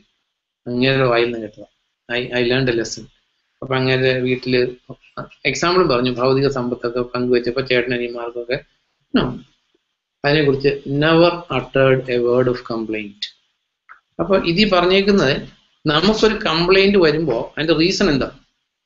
ഈ ജെയിംസ് 1:14 റീസൺ എന്താ? ഇത് നമ്മുടെ ഉള്ളിൽ ഇപ്പൊ ചില ആൾക്കാർ പറയുന്ന കേൾക്കാറുണ്ട്, ഇപ്പം എന്താ പറയുക, എന്നെ കുത്തി സംസാരിച്ചു. ഇപ്പൊ ഞാൻ ഇവിടെ ഇരുന്നുകൊണ്ട് ഈ വ്യഭിചാരം ചെയ്യുന്നതിനെ കുറിച്ച് സംസാരിക്കുക, അല്ലെങ്കിൽ അന്യന്റെ ഭാര്യ മോഹിക്കുന്നതിനെ കുറിച്ച് സംസാരിക്കുക, അല്ലെങ്കിൽ ഇങ്ങനെയുള്ള കാര്യം പറയുമ്പോൾ ഇത് ആരുടെ ഹൃദയത്തിലാരും കുത്തുകൊള്ളുന്നു? ആർക്കൊക്കെ കുത്തുകൊള്ളുന്നത്? അല്ല, ഞാൻ പറഞ്ഞത് അതായത് ഈ കുത്തുകൊണ്ട് എന്നെ കുത്തി എന്ന് പറയുന്നത് അതൊരു ബ്ലെസ്സിങ് ആക്ച്വലി. നമ്മുടെ പാപ അവസ്ഥയെക്കുറിച്ച് മറ്റൊരാളുടെ വായിൽ നിന്ന് നമുക്കൊരു ഗ്രഹിക്കാൻ പറ്റുവാണെങ്കിൽ അതിനെക്കുറിച്ച് കംപ്ലൈന്റ് അല്ല, സത്യത്തിൽ വേണ്ടത് നന്ദി പറയരുത് ദൈവത്തിന്. ഇല്ല, നമ്മളെ ഒന്ന് കാണാൻ പറ്റിയ ദൈവത്തിന്റെ വചനത്തെക്കുറിച്ച് നമ്മൾ എടുത്തു വെച്ചേക്കുന്ന പേജിൽ തന്നെ എഴുതിയേക്കുന്ന യാക്കോബ് 1:24 എഴുതിയേക്കുവാണ്. അതായത് ദൈവത്തിന്റെ വചനം ഒരു കണ്ണാടിയാണ്. നമുക്ക് ഒരു ലോകത്തെക്കുറിച്ച് ഒന്ന് ചിന്തിച്ചു നോക്കി, കണ്ണാടി ഇല്ലാത്ത ഒരു ലോകത്തെക്കുറിച്ച് ചിന്തിച്ചു നോക്കി. ടിങ്കു എങ്ങനെ ഇരിക്കുന്നത് ടിങ്കുവിന് അറിയാൻ പറ്റുമോ? ഒരിക്കലും പറ്റില്ല. പറ്റുമോ? വെള്ളത്തിൽ നോക്കിയാൽ കറക്റ്റ് പിക്ചർ ഒന്നും കിട്ടില്ല. കിട്ടോ? വെള്ളം അനങ്ങുമ്പോ ടിങ്കുവിനെ 5 ടിങ്കുവിനെ കാണും. അല്ല, ഒന്ന് ആലോചിച്ചോ, കണ്ണാടി ഇല്ലാത്ത ഒരു ലോകത്തെ കുറിച്ച് ചിന്തിച്ചോ. അപ്പൊ നമുക്കെല്ലാം അറിയാം നമ്മളെങ്ങനെ ഇരിക്കുന്നു, അറിയില്ലേ? അപ്പൊ എന്നാല് സ്പിരിച്വലി കണ്ണാടി എന്ന് പറയുന്നത് ദൈവത്തിന്റെ വചനം. ദൈവത്തിന്റെ വചനത്തിലേക്ക് നോക്കുമ്പോഴാണ് നമ്മൾ ആരാന്ന് നമുക്ക് മനസ്സിലാകത്തുള്ളൂ. അതുകൊണ്ടാണ് ദൈവത്തിന്റെ വചനത്തിലേക്ക് മനുഷ്യൻ നോക്കാത്തത്. നോക്കി കഴിയുമ്പോൾ ദൈവത്തിന്റെ വചനത്തിലേക്ക് നോക്കുമ്പോൾ ചിലപ്പോൾ എന്താ പറയുന്നത്, തല ചിലപ്പിച്ച് കോണിച്ചായിരിക്കും ഇരിക്കുന്നത്, അല്ലെങ്കിൽ മൂക്ക് വളഞ്ഞായിരിക്കും ഇരിക്കുന്നത്, പല പ്രശ്നങ്ങൾ കാണും. അതുകൊണ്ട് ഇവിടെ യാക്കോബ് പറഞ്ഞേക്കുന്നത് കണ്ണാടിയിൽ കണ്ടിട്ട് അത് മറന്നു പോകുന്നവർക്ക് വേണ്ടിയിട്ടുള്ളതല്ല ഈ കണ്ണാടി. അപ്പൊ നമ്മുടെ ജീവിതത്തിൽ നമ്മൾ ചിന്തിച്ചൊരു പോയിന്റ്, ഇത് വളരെ പ്രധാനപ്പെട്ട ഒരു പോയിന്റ് ആണ്. അതായത് ആരാ ഈ ടെംപ്റ്റേഷന് വീഴുന്ന? ഇപ്പൊ ആലോചിച്ച് നോക്കാം, നമ്മൾ ഉപവസിച്ചിരിക്കാം. നമ്മൾ ഉപവാസമാണ്, നമ്മളാരും ഇപ്പൊ അങ്ങനെ വീഴുന്നല്ല. നമ്മൾ ഉപവസിച്ചിരിക്കുമ്പോൾ ഇപ്പൊ നമ്മുടെ ഈ ക്രിസ്ത്യൻ കൾച്ചർ വെച്ചിട്ട് ഞാൻ പറയാം, ക്രിസ്ത്യൻ കൾച്ചർ വെച്ചിട്ട് എന്താ, ഇപ്പൊ ബ്രേക്ക്ഫാസ്റ്റിന് എന്താ പിന്നെ ആർക്കും പൊതുവെ ഇഷ്ടമില്ലാത്ത ബ്രേക്ക്ഫാസ്റ്റ് എന്താ വലിയ താല്പര്യമില്ലാത്ത? ബ്രെഡ്. അതെ, ഉപ്പുമാവ് പഞ്ചസാരയാണ്. ഉപ്പുമാവ് പഞ്ചസാരയുണ്ട്. അപ്പൊ ഈ ഉപവാസത്തിന് എന്തെങ്കിലും ടെംപ്റ്റേഷൻ വരുമോ? നല്ല ചിക്കൻ ബിരിയാണിയുടെ മണം വരുവാണ്, ഇറച്ചി ഫ്രൈ ചെയ്യുന്നതിന്റെ മണം വരുവാണ്, ഇതൊക്കെ വരുവാണെങ്കിൽ അന്നേരം ടെംപ്റ്റേഷൻ വരാൻ കാരണം എന്താ? നമുക്ക് അതിനോട് താല്പര്യം ഉള്ളതുകൊണ്ടാണ്. അത് തന്നെ ഇവിടെ പറഞ്ഞേക്കുന്നത്. അതായത് ഈ മോഹം ഉള്ള ടോപ്പിക്കിലാണ് നമ്മൾ ടെംപ്റ്റേഷന് വീഴത്തുള്ളൂ. അപ്പൊ നമ്മൾ എവിടെയൊക്കെ പാപം ചെയ്യുന്നുണ്ടോ അത് ഉള്ളിലുണ്ട് ഈ സാധനം. അതവിടെ എഴുതിയിരിക്കുന്നത്. അത് നമ്മൾ മനസ്സിലാക്കിയാൽ നമുക്കത് ഉള്ളിൽ നിന്ന് ഇറാഡിക്കേറ്റ് ചെയ്യാൻ പറ്റും. ഉള്ളിൽ നിന്ന് പോകാത്തിടത്തോളം കാലം ഈ കാട് വെട്ടുന്ന പോലെ ഉള്ളൂ. കാട് വെട്ടിക്കഴിഞ്ഞാൽ അത് അനുകൂല സാഹചര്യം വരുമ്പോൾ വീണ്ടും അവൻ കിളിച്ചു വരും. അതുകൊണ്ട് കർത്താവ് പറഞ്ഞേ, അല്ല, ജോൺ ദി ബാപ്റ്റിസ്റ്റ് പറഞ്ഞു, എല്ലാ വൃക്ഷങ്ങളുടെയും തായ് വേരിന് കോടാലി വെച്ചില്ലെങ്കിൽ ഈ പ്രശ്നം ഒരിക്കലും പോകത്തില്ല. അപ്പം നമ്മൾ ചിന്തിച്ചു വന്ന പോയിന്റ്, ഈ സെക്കുലർ ജോബിൽ എത്ര വേണമെന്നുള്ളത് നമ്മൾ ചിന്തിച്ചു. എത്ര വേണം ചിങ്കു? അതായത് ആവശ്യത്തിന്. അതായത് ഇപ്പം ഞാൻ പറയുന്നേക്ക് അതിനെക്കുറിച്ച് നമ്മൾ ചിന്തിച്ചേ, എത്ര വേണം വിളിച്ച് ആവശ്യത്തിന്. എല്ലാവരും പറയുന്നത് ഞാൻ ഇഷ്ടം പോലെ കേട്ടിട്ടുണ്ട്. സുവിശേഷ ഫീൽഡിൽ രക്ഷിക്കപ്പെട്ടവരും പറയുന്നത് കേട്ടിട്ടുണ്ട്, രക്ഷിക്കപ്പെടാത്തവരും പറയുന്നത് കേട്ടിട്ടുണ്ട്, കുറെ വർക്ക് ചെയ്ത് കുറെ പൈസയൊക്കെ സമ്പാദിക്കുന്ന അത് കഴിഞ്ഞിട്ട് ഇതെല്ലാം കഴിഞ്ഞിട്ട് ദൈവവേലയ്ക്ക് ഇറങ്ങും. അല്ല, ക്രിസ്ത്യകുളത്തിലുള്ള ഒരാളോ ഏറ്റവും കൂടുതൽ കള്ളത്തരം പറയുന്നത്. അപ്പൊ അത് കഴിഞ്ഞിട്ട് സുവിശേഷ പ്രവർത്തനത്തിന് ഇറങ്ങണം. അങ്ങനെ ഇറങ്ങുന്നവന് ഒരിക്കലും സുവിശേഷ പ്രവർത്തനത്തിന് ഇറങ്ങാൻ പറ്റില്ല. കാരണം സുവിശേഷ പ്രവർത്തനത്തിന് ഇറങ്ങുന്നവനോട് കർത്താവ് പറഞ്ഞത്, നീ പോകുമ്പോൾ നിന്റെ മടിശീലയില് ഒന്നും കാണരുത്, ഒരു എക്സ്ട്രാ പോലും കാണരുത്, 2 ചെരുപ്പ് കാണരുത്, 2 ജോഡി ഡ്രസ്സ് കാണരുത്.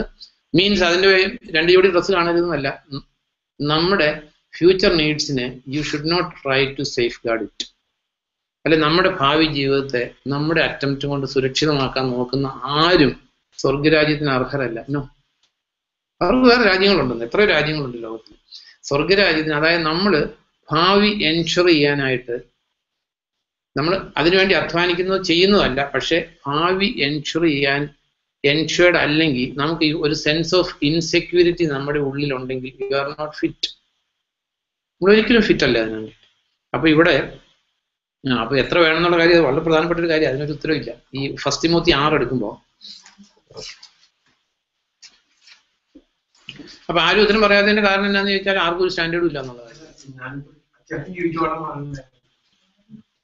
അതെ, അപ്പം ബൈബിള് പറയുന്നത് 1 തിമോത്തി 6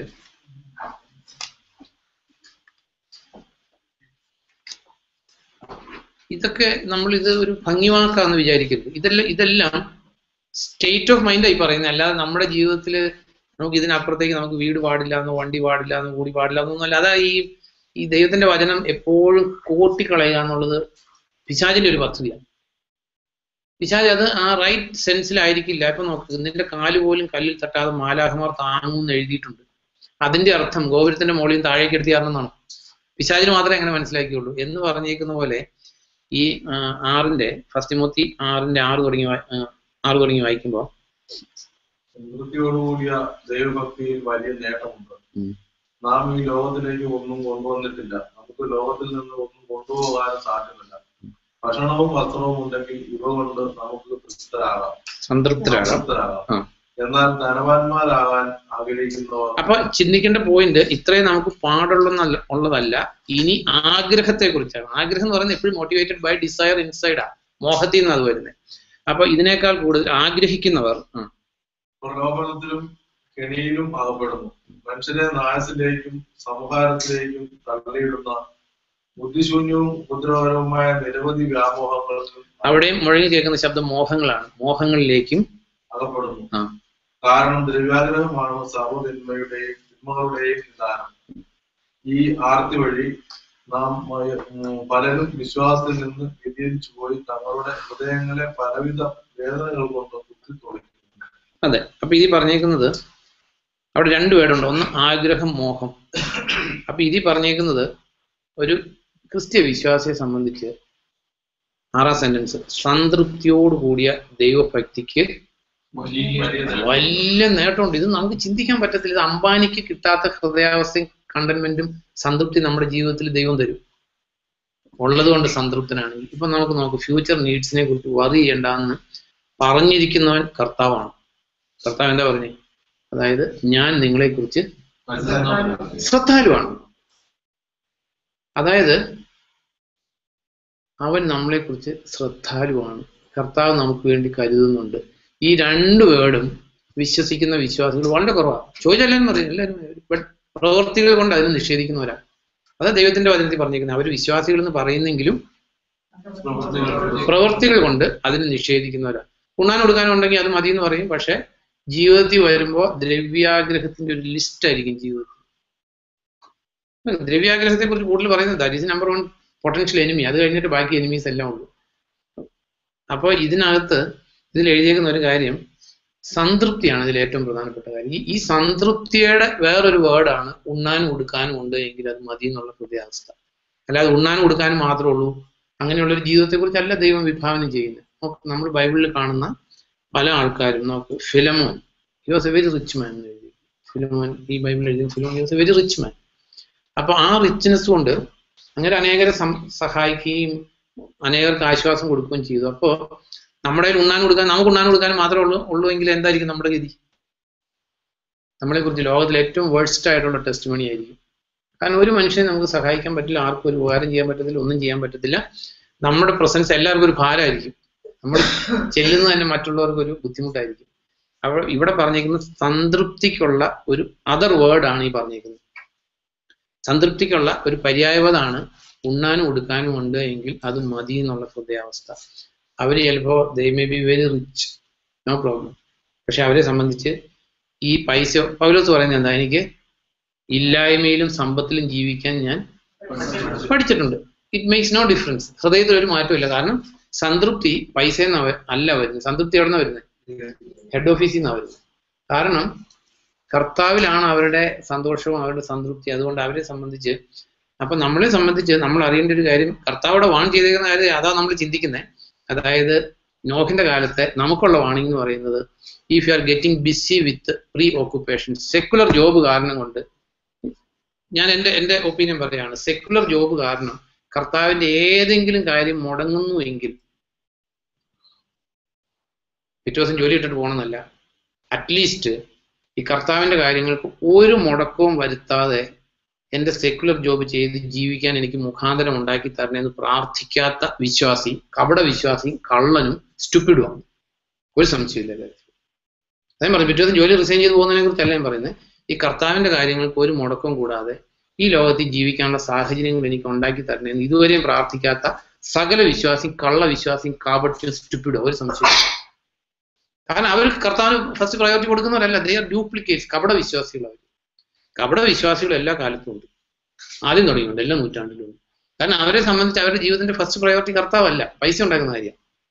അപ്പൊ ഇത് തന്നെ കർത്താവ് വാൺ ചെയ്ത് നോഹിന്റെ കാലത്ത് പാപ സ്വഭാവങ്ങളെ കുറിച്ചൊന്നും പറഞ്ഞിട്ടില്ല. ലെറ്റസ്. അപ്പൊ ഇവിടെ പറഞ്ഞിരിക്കുന്നത് എന്താ, ഈ സംതൃപ്തിക്കുള്ള ഒരു വേർഡായിട്ടാണ് ഉണ്ണാനും ഉടുക്കാനുള്ള അവസ്ഥ. അല്ലെങ്കിൽ നമ്മുടെ ജീവിതത്തിൽ ഉണ്ണാനും ഉടുക്കാനും മാത്രമേ ഉള്ളൂ. നാട്ടിലേക്ക് പോകണമെങ്കിൽ ടിക്കറ്റ് എടുക്കാൻ പൈസയില്ല, അന്നേരം പോയി വേറൊരാളോട് കടം ചോദിച്ചു.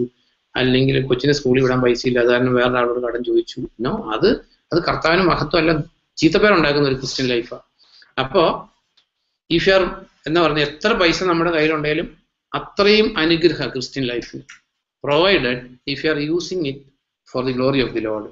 എത്ര പൈസ കൂടുതലുണ്ടോ അത്രത്തോളം നല്ലതാണ് ക്രിസ്ത്യൻ ലൈഫിന്. കാരണം കർത്താവ് പറഞ്ഞിരിക്കുന്നത് ഇതിന് ഒത്തിരി ഉപയോഗങ്ങൾ കർത്താവ് പറഞ്ഞിട്ടുണ്ട് പൈസയ്ക്ക്. ആ കർത്താവ് പറഞ്ഞ പോലെ ഈ പൈസ ഉപയോഗിക്കുന്നെങ്കിൽ the richer you are, the better the things.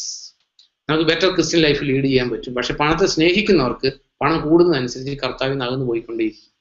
അപ്പൊ നമ്മുടെ ജീവിതത്തില് അപ്പൊ ഈ സംതൃപ്തിക്കുള്ള ഒരു പര്യായപദമാണ് ഉണ്ണാനും ഉടുക്കാനുമുള്ള അവസ്ഥ. അപ്പൊ നമ്മുടെ ജീവിതത്തിൽ ഇങ്ങനെ ഒരു ഹൃദയാവസ്ഥ നമുക്കില്ലെങ്കിൽ ഇതുകൊണ്ട് ക്രിസ്ത്യൻ ലൈഫ് ഇടുങ്ങി വഴിയാന്ന് കർത്താവ് പറഞ്ഞിരിക്കുന്നത്. കാരണം ഇത് ഒരു ജഡികനായിട്ടുള്ള മനുഷ്യൻ എന്ന് പറഞ്ഞാൽ ലോകത്തിലെ എല്ലാ മനുഷ്യരും ജഡികരാണ്. V are all bone with ആദാമിക് nature. അപ്പൊ എല്ലാ മനുഷ്യനും ഉള്ള സ്വഭാവം അനുസരിച്ച് നമുക്ക് ജീവിക്കാൻ പറ്റില്ല. You have to swim against the flowing waters. അല്ലെങ്കിൽ നമ്മുടെ ഈ സ്വാഭാവിക നേച്ചറിന് ഓപ്പോസിറ്റ് ആയിട്ട് ജീവിച്ചാൽ മാത്രമേ ദൈവത്തിനെ പ്രസാദിപ്പിക്കാൻ പറ്റത്തുള്ളൂ. കാരണം മനുഷ്യന്റെ സ്വാഭാവിക നേച്ചർ എല്ലാം ദൈവത്തിന് അഗൻസ്റ്റാണ്. കാരണം ജഡത്തിന്റെ പ്രവൃത്തികൾ എല്ലാം ആത്മാവിനെതിരെ. അതിനകത്ത് ഒന്ന് രണ്ടെണ്ണം ഇല്ല നല്ലത്, ഒന്നുമില്ല. കംപ്ലീറ്റ് സിൻഫുൾ ആണ് മനുഷ്യൻ. എല്ലാ മനുഷ്യനും പാപം ചെയ്ത് ദൈവ തേജസ്സിന് അയോഗ്യരായി തീർന്നു. അപ്പൊ നമ്മളെ സംബന്ധിച്ച് അതിനകത്ത് നമ്മൾ 100% തികഞ്ഞതല്ല. നമ്മുടെ ലക്ഷ്യം ഉണ്ടെങ്കിൽ നമ്മൾ രക്ഷപ്പെടും. കർത്താവിന് വേണ്ടി ജീവിക്കണം എന്നൊരു ലക്ഷ്യം ഉണ്ടെങ്കിൽ ദൈവം സ്റ്റെപ്പ് ബൈ സ്റ്റെപ്പായിട്ട് നമ്മുടെ സ്പിരിച്വലായിട്ട് ഐശ്വര്യമായിട്ട് നടത്തും. നമ്മുടെ കുടുംബജീവിതത്തെ അനുഗ്രഹിക്കും. കുടുംബത്തിൽ സമാധാനം ഉണ്ടാവും. നിങ്ങളുടെ ഇടയിൽ നിന്ന് രോഗങ്ങൾ ഞാൻ ദൂരീകരിക്കും. കർത്താവിന്റെ വാഗ്ദത്തം. ദൈവം വസിക്കുന്നിടത്ത് രോഗത്തിന് ഇരിക്കാൻ പറ്റത്തില്ല. കാരണം ദൈവത്തിന്റെ പരിശുദ്ധാത്മാവിനാൽ നിറയും തോറും. നമുക്ക് പന്നി വളർത്തിയിട്ടുള്ളവർക്ക്, അല്ലെങ്കിൽ പന്നിക്കൂട് കണ്ടിട്ടുള്ളവർക്ക് അറിയാം. പന്നിയുടെ കൂടും ആടിന്റെ കൂടും നോക്ക്, അല്ലെ പ്രാവിനെ വളർത്തുന്ന പ്രാവിന്റെ കൂടും നോക്ക്. അപ്പൊ എന്ന് പറഞ്ഞേക്കുന്ന പോലെ തന്നെ നമ്മൾ ഈ ജഡം എന്ന് പറയുന്ന ജഡത്തിന്റെ നേടായിട്ട് പന്നീനെയും പട്ടീനെയും പറഞ്ഞിട്ടുണ്ട്. പിന്നെ ഒരു മനുഷ്യനെ പറഞ്ഞിട്ടുണ്ട്. അതാരെ? പാരലിസിസ്. ഇതൊക്കെ ബൈബിളിലെ ബേസിക് ലെസൺസ് ആണ്. ഏശാവാണ്. അതായത് ജഡത്തിന്റെ റെപ്രസെന്റേറ്റീവ് ആയിട്ട് പറഞ്ഞിരിക്കുന്ന ഏശാവിനെ കുറിച്ചാണ്. അപ്പൊ ആ കൂടെ ജീവികൾ പറഞ്ഞിരിക്കുന്ന 2 ജീവികൾ ഏതൊക്കെയാ? പട്ടിയും പന്നി. കർത്താവ് പറഞ്ഞു, നമ്മളാരും പറഞ്ഞല്ലേ മുത്തെടുത്ത് പട്ടിക്ക് കൊടുക്കരുത് പന്നിക്ക് കൊടുക്കരുത് എന്ന് പറഞ്ഞത് ലിറ്ററൽ പട്ടിയെയും പന്നീനെയാണ് കർത്താവ് ഉദ്ദേശിച്ചത്? ആണ്, ഒരിക്കലും അല്ല, ഇമ്പോസിബിൾ. അപ്പോ ഈ പട്ടിയും പന്നിയും പോലെ ജീവിക്കുന്ന മനുഷ്യരുടെ അടുത്ത് സുവിശേഷം പറയാൻ പോകരുതെന്ന കർത്താവ് പറഞ്ഞു. മുത്തെന്ന് പറഞ്ഞത് ദൈവവചനത്തെ കുറിച്ചാണ്. അപ്പൊ നമ്മൾ എല്ലാവരോടും സുവിശേഷം പറയും. ഇവന് ഇന്ന് മാനസാന്തരപ്പെടുത്തിയിട്ട് ഒരു കാര്യമുള്ളെന്ന് പറഞ്ഞാൽ you are disobeying the commandment of the Lord. കർത്താവ് പറഞ്ഞു. അതുകൊണ്ടാണ് ഡിസേൺമെന്റ് ഓഫ് ദി സ്പിരിറ്റ് ദൈവത്തിന്റെ സഭയ്ക്ക് നൽകിയിരിക്കുന്നത്. അതായത് എന്നാലും നമുക്ക് 100% ഡിസേൺമെന്റ് എന്നല്ല, എന്നാലും ചില ആൾക്കാരെ ഇപ്പൊ നമുക്ക് പറ്റും, ആൾക്കാരുടെ പേര് പറയുന്നത് ശരിയല്ല. അപ്പം ഒരു എന്താ പറയുന്നത്, ഒരു മാർക്സിസ്റ്റ് പാർട്ടിയുടെ ഒരു ചീഫ് മിനിസ്റ്റർ ഇരിക്കുവാന്നിരിക്കട്ടെ, ഇങ്ങനെ ഒന്ന് മാനസാന്തരപ്പെടുത്തിയിട്ടുള്ളൊന്നും പറഞ്ഞ് സുവിശേഷം പറയാൻ പോയാൽ എന്താവും? അല്ല ഞാൻ പറഞ്ഞത്, മീൻസ് നമുക്ക് ഈ സുവിശേഷം പറയുന്നിടത്ത് ഒരു ബേസിക് ഡിസേൺമെന്റ് നമുക്ക് ആവശ്യം, ബേസിക് ഡിസേൺമെന്റ്. അതുകൊണ്ട് നമുക്ക് 100% അറിയാൻ പറ്റത്തില്ല. അപ്പൊ നമുക്ക് ആസിയയിൽ സുവിശേഷം പറയണ്ടെന്ന് കർത്താവ് പറഞ്ഞു, അതുകൊണ്ട് ആസിയയിലുള്ളവർ രക്ഷിക്കപ്പെടാന്ന് വിചാരിച്ചിട്ടാണ്. കാരണം അവിടെ പോയി പറഞ്ഞിട്ട് ഒരു കാര്യമില്ല, ഇറ്റ്സ് യൂസ്ലെസ്. അപ്പൊ എന്ന് പറഞ്ഞേക്കുന്ന പോലെ തന്നെ നമ്മൾ അറിയേണ്ട ഒരു കാര്യം, നോഹിന്റെ കാലത്ത് പൊട്ടൻഷ്യൽ ഡേഞ്ചർ എന്താ? അതായത് പ്രഥമ ദൃഷ്ട്യ പാപമല്ലാത്ത ഓക്കുപേഷനിൽ നമ്മളെ ബിസി ആക്കിയിട്ട് കർത്താവിൽ നിന്ന് നമ്മുടെ ഹൃദയത്തെ മാറ്റുക എന്നുള്ളതാണ് 21st സെഞ്ചുറിയിലെ നമ്പർ 1 ഡിസെപ്ഷൻ. ഇതിനകത്ത് പെട്ടുപോകാത്ത വിശ്വാസികൾ വളരെ ചുരുക്കം. കാരണം അങ്ങനെ പൈസ ഉണ്ടാക്കാൻ മുഖാന്തരം ഇല്ലെങ്കിൽ ആർക്കും ഒരു പ്രലോഭനം ഇല്ല. പ്രലോഭനം എപ്പോഴാണ് വരുന്നത്? പ്രലോഭനം എപ്പോഴാണ് വരുന്നത്? നമ്മൾ ഈ വിധക്കാരന്റെ ഉപമയിൽ ഇന്നലെ ചിന്തിച്ച ലൂക്ക് 8:13 വായിക്കുമ്പോൾ, അത് ഇംഗ്ലീഷിൽ വായിച്ച എത്തിയോടെ നല്ല ഒന്ന് വായിച്ചു. ഇംഗ്ലീഷിൽ ലൂക്ക് 8:13 ഇംഗ്ലീഷ് എത്തിയോടെ ആപ്റ്റ്.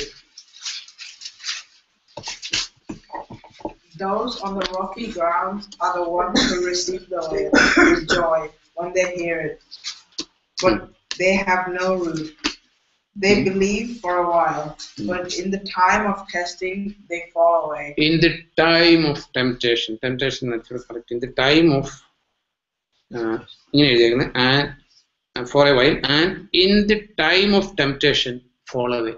അപ്പൊ നമുക്ക് ഇപ്പൊ ഞാൻ പറഞ്ഞ പോലെ അവിടെ ഒരു എന്താ പറയുന്നത്, 100 രൂപ കൊടുത്താലും ഒരു ഫ്രിഡ്ജ് കിട്ടുന്ന ആ നോട്ടീസ് വരുന്നിടത്തോളം കാലം ഈ 100 രൂപ കൂളായിട്ട് പോക്കറ്റിൽ കിടന്നുകൊണ്ടിരുന്നു. ഇപ്പൊ ലിസ് എന്ന് പറയുന്ന ഒരു സംഘടന ഉണ്ടായിരുന്നു, അത് 1 വർഷം കൊണ്ട് ഇരട്ടിക്കുമ്പോൾ, ഇന്ദിരാ വികാസ് പത്രികയിൽ 5 വർഷം കൊണ്ട് ഇരട്ടിക്കത്തുള്ളൂ. ലിസ്റ്റിൽ ആൾക്കാർ പൈസ കിട്ടുന്നതിന് ഒരു കണക്കുമില്ല. കാരണം എന്താ? ഈ മോഹം കിടക്കുന്നുണ്ടാ ഈ ദ്രവ്യ. അതുകൊണ്ടാണ് ബൈബിൾ പറയുന്നത്, ദ്രവ്യാഗ്രഹത്തിൽ നിന്ന് വിമുക്തമായിരിക്കട്ടെ നിങ്ങളുടെ ഹൃദയം. എങ്ങനെയാ? What is our testimony? എങ്ങനെയിട്ടില്ല? ദ്രവ്യാഗ്രഹത്തിൽ നിന്ന് വിമുക്തമായിരിക്കട്ടെ നമ്മുടെ ഹൃദയം. എന്താ? What is your testimony? ഞാൻ ചുമ്മാ ഒരാളോട് ചോദിക്കുന്നുള്ളൂ, എന്താ ടിങ്കുവിന്റെ ടെസ്റ്റിമണി, എന്താ ടിങ്കുവിന്റെ ഹൃദയത്തെ കുറിച്ച്? Is it free from the love of money? Bank account പാടില്ലെന്നല്ല, പേഴ്സിൽ പൈസ പാടില്ലെന്നല്ല. You can be A മില്യനയർ, no problem. But ഹാർട്ടിനകത്ത് ഈ സാധനം കയറിയിട്ടുണ്ടോ? എങ്ങനെ പിന്നെ കയറിയിട്ടുണ്ടോ? അറിയില്ല, കർത്താവിനെ അറിയാവുള്ളൂ. അപ്പൊ ഞാൻ പറഞ്ഞത് അല്ല, നമ്മൾ എന്താണെന്ന് വെച്ചാൽ നമ്മൾ പാഴ്വേല ചെയ്യരുത്. കാരണം നമ്മളിത് കർത്താവിന് വേണ്ടിയിട്ട് നമ്മൾ ഞായറാഴ്ച കൂടി വരും, വെള്ളിയാഴ്ച കൂടി വരും. But I M optimistic. കാരണം പക്ഷെ ഇത് റീച്ച് ചെയ്യുന്നിടം വരെ നമ്മൾ ഔട്ട്സൈഡാണ്.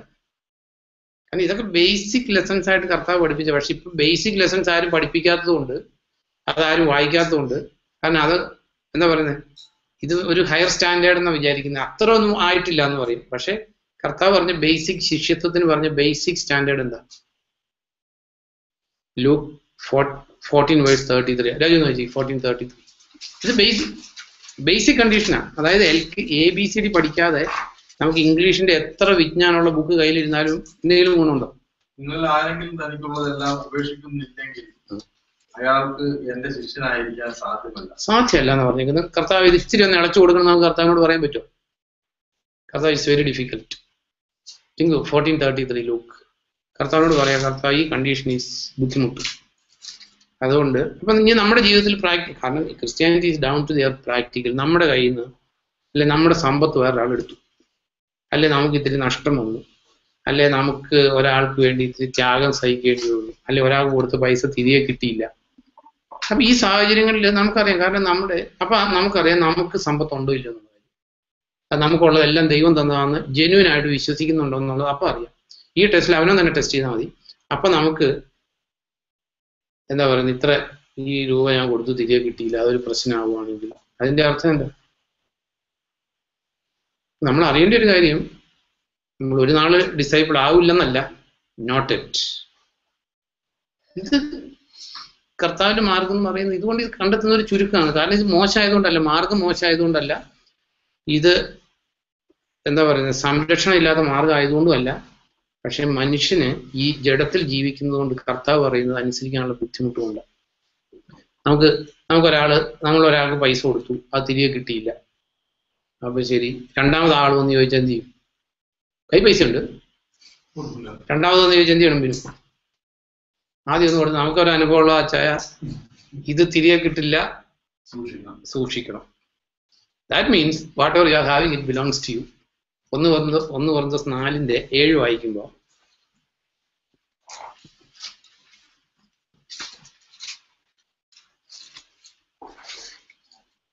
ആരെങ്കിലും നിന്നിൽ എന്തെങ്കിലും പ്രത്യേകത കാണുന്നുണ്ടോ?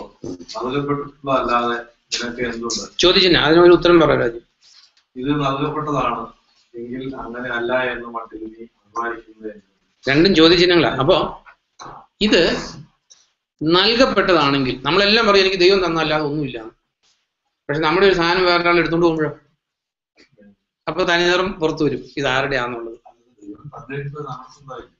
അതെ പറയുന്നേ. അപ്പോ ദൈവം, അപ്പൊ നമ്മുടെ ജീവിതത്തില് നമ്മൾ അറിയേണ്ട ഒരു കാര്യം, ഇത് സീരിയസ് ആയിട്ട് ചിന്തിക്കേണ്ട കാര്യം, നമ്മൾ ചിന്തിക്കുന്ന പോലെ ഞാൻ രക്ഷിക്കപ്പെട്ടതാ, ഈ അവസാന ദിവസം ഈ പിച്ചിഫുൾ പിക്ചർ കാണാതിരിക്കാൻ വേണ്ടി നമ്മളിത് ചിന്തിക്കുന്നത്.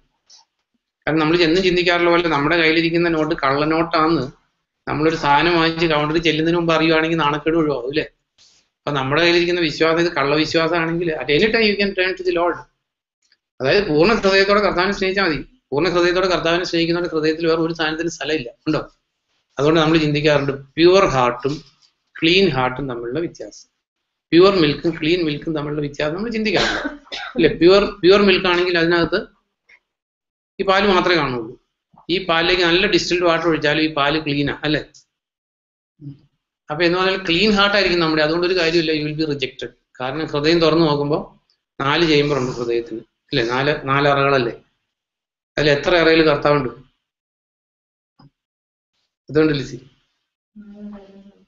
ഈ 4 അറയിലും കർത്താവിൽ നമ്മൾ റിജക്റ്റഡ് ആവും. അതാ ഞാൻ പറയുന്നത്, നമ്മുടെ കയ്യിലിരിക്കുന്ന സാധനം കള്ളനാണയാണോ എന്ന് ഇപ്പൊ നമ്മൾ അറിഞ്ഞേ പറ്റൂ. അപ്പൊ നമ്മൾ പാടാറുണ്ട്, ഒന്നേ ഉള്ളു എനിക്ക് ആഗ്രഹമുലകിൽ, ഒന്നേ ഉള്ളു എനിക്ക് ആനന്ദമുലകിൽ. ഇത് സത്യമല്ലേ? നമ്മൾ റിജക്റ്റഡ് ആവും. കാരണം കർത്താവിന്റെ വിധി എന്ന് പറയുന്നത് പരിപൂർണ നീതിയോടെ വിധിക്കും. പരിപൂർണ നീതിയോടെ കർത്താവിൽ നിന്നുള്ള സംരക്ഷണം, രക്ഷ പരിപൂർണമാണെങ്കിൽ കർത്താവിന്റെ വിധിയും പരിപൂർണമായിരിക്കും. നമ്മൾ കർത്താവിനെ കുറിച്ച് വായിക്കുന്ന ഈ Hebrews 7:25 വായിക്കുമ്പോൾ സത്യവേദോസാണ് മോർ ആക്യുറേറ്റ്, ഇല്ലെങ്കിൽ ഇംഗ്ലീഷ് വെച്ചാണ്. സത്യവേദോസിൽ വായിക്കാം.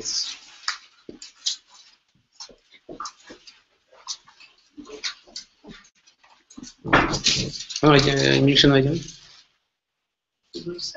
25. Therefore, he is able to save completely those who come to God through him. അതെ, ഹി ഈസ്. നമ്മൾ അറിയേണ്ട ഒരു കാര്യമാണ്, നമ്മൾ കഴിഞ്ഞ ദിവസങ്ങളിലൊക്കെ ആ മഹത്തായിട്ടുള്ള രക്ഷയെ കുറിച്ച് ചിന്തിച്ചുകൊണ്ടിരിക്കുന്നത്. He is able to save U. എങ്ങനെയാ?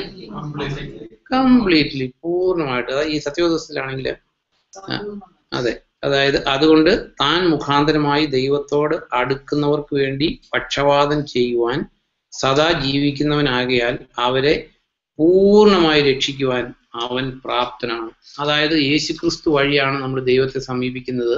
യേശുക്രിസ്തു പറഞ്ഞേക്കുന്ന പോലെയാണെങ്കിൽ ഇനി ഭാവിയെ കുറിച്ച് വയസ്സാകുമ്പോൾ ആരാ നോക്കുന്ന, പിള്ളേരുടെ ഗതി എന്താവോ, എനിക്ക് വീടില്ലാതാവോ, വഴിയിൽ കിടന്ന് അനാഥപ്രേതമായിട്ട് കിടക്കുവോ, അല്ലെങ്കിൽ എൻ്റെ ഇപ്പൊ പിടിച്ചിരിക്കുന്ന ഈ രോഗത്തിൽ നിന്ന് എനിക്ക് വിടുതലുണ്ടോ? It is A perfectly complete salvation. Complete ദൈവത്തിന്റെ രക്ഷ എല്ലാം പൂർത്തിയായെന്ന് പറഞ്ഞ് കർത്താവ് മരിച്ചേക്കുന്ന പോലെ തന്നെ അങ്ങനെ പെർഫെക്റ്റ്ലി എന്തായിരിക്കും? റൈറ്റസ് ആയിരിക്കും കർത്താവിന്റെ വിധി. അതിനകത്ത് യാതൊരു ഇല്ല. ചില എന്താ പറയുന്നത്, പരീക്ഷയൊക്കെ കഴിയുമ്പോൾ ഈ ഡ്രൈവിംഗ് ടെസ്റ്റിനോ അല്ലെ IELTS-നൊക്കെ റിസൾട്ട് വരുന്നിടം വരെ നമുക്ക് പറയാൻ പറ്റുമോ? ഡ്രൈവിംഗ് ടെസ്റ്റിന് പോകുമ്പോൾ ജയിക്കുമെന്ന് പറയാൻ പറ്റില്ല. അവസാനം അങ്ങനെ വെർട്ടിക്കലും ഹൊറിസോണ്ടലും ഒക്കെ കൂട്ടി കഴിച്ചിട്ട് പറയും your performance was very good but this time you are failed. അപ്പൊ എന്ന് പറഞ്ഞേക്കുന്ന പോലെ നമ്മുടെ നിത്യതയെ കുറിച്ചുള്ള നമ്മുടെ കൺസെപ്റ്റെങ്കിൽ അതിന്റെ കാരണം എന്താണെന്ന് വെച്ചാൽ ഹൃദയത്തിന്റെ 4 അറയിലും കർത്താവില്ല. കർത്താവിന് വേണ്ടി പരമാർത്ഥതയോടുകൂടി ജീവിക്കുന്നവർക്ക് കർത്താവിന്റെ വരവിനെ കുറിച്ച് അല്പം പോലും പേടിക്കേണ്ട ആവശ്യമില്ല. വിറക്കേണ്ട ആവശ്യമില്ല. പരമാർത്ഥികളെ ദൈവം ഉപേക്ഷിക്കില്ല. പക്ഷെ ഈ ക്രിസ്ത്യ കോളത്തിലെ മെയിൻ പ്രോബ്ലം എന്ന് പറയുന്നത് എന്താ മെയിൻ പ്രോബ്ലം എന്ന് പറയുന്നത് 2:5 കാലി ഔട്ടുന്ന പ്രശ്നമാണ്. കാരണം കർത്താവിനെ ഏലിയ എന്ന് പറഞ്ഞു, ഇസ്രായേൽക്കാരോട് പറഞ്ഞു, അല്ലാതെ വേറെ ജാതികളോടൊന്നും അല്ല പറഞ്ഞു. യഹോവയാണ് ദൈവമെങ്കിൽ യഹോവയിൽ ആശ്രയിക്കുക, ബാലാണ് ദൈവമെങ്കിൽ ബാലിൽ ആശ്രയിക്കുക. ഈ 2:5 കാലി ഔട്ടിയാൽ നിങ്ങൾക്ക് രണ്ടും ഇല്ലാതാവും. സെയിം വേ കർത്താവിൽ വിശ്വസിക്കുന്നെങ്കിൽ എല്ലാ കാര്യത്തിലും കർത്താവിൽ വിശ്വസിക്കുക, അബ്സല്യൂട്ടായിട്ട്. അല്ലെങ്കിൽ പതിമല തിരുമേനിയിൽ വിശ്വസിക്കുക, അല്ലെങ്കിൽ ഗീവർസ് പുണ്യാളിൽ വിശ്വസിക്കുക, അല്ലെങ്കിൽ ആകാശരാജ്ഞിയിൽ വിശ്വസിക്കുക, അല്ലെങ്കിൽ വേറെ ഇതിൽ വിശ്വസിക്കുക. കാരണം കർത്താവിൽ വിശ്വസിക്കുന്നവരെ അവിടുന്ന് സമ്പൂർണ്ണമായിട്ട് രക്ഷിക്കും. അത് നമ്മുടെ സാമ്പത്തിക ശേഷി നോക്കിയിട്ടല്ല, നമ്മുടെ താലന്ത് നോക്കിയിട്ടല്ല, നമ്മുടെ കഴിവ് നോക്കിയിട്ടല്ല, ഒന്നും നോക്കിയിട്ടല്ല. ഇതെല്ലാം ഈ വിശ്വാസികളുടെ ഇടയിലും ഇത് ഇങ്ങനെ കൺസിഡേർഡ് ആകുന്നതിന്റെ റീസൺ സമ്പൂർണ്ണമായിട്ട് വിശ്വസിക്കാത്തതുകൊണ്ട്, വേറെ ഒരു റീസണും ഇല്ല. സമ്പൂർണ്ണമായിട്ട് ആശ്രയിക്കുന്നവരെ കർത്താവ് അത്ഭുതകരമായിട്ട് രക്ഷിക്കും. അതായത് രാജാവിന്റെ ഹൃദയം യഹോവയുടെ കയ്യിലിരിക്കും, അവന് ഇഷ്ടമുള്ളിടത്തേക്ക് എത്തിരിക്കും. നമുക്ക് അനുകൂലമായിട്ട് കർത്താവ് നമ്മുടെ കൂടെ ആണെങ്കിൽ, നമ്മൾ ഈ നെഹമിയയിൽ വായിക്കുന്നുണ്ട്, നെഹമിയ 2:9 വായിക്കുമ്പോൾ, നെഹമിയ ആരായിരുന്നു? ബിനു ആരുടെ? ടിങ്കുന് ആ കാര്യം നല്ല പെട്ടെന്ന് സ്ട്രൈക്ക് ചെയ്തേ. അത് വൈനോടുള്ള അഫിനിറ്റി കൊണ്ടല്ലോ ടിങ്കു? ആണോ? 2:9 കിട്ടിയോ?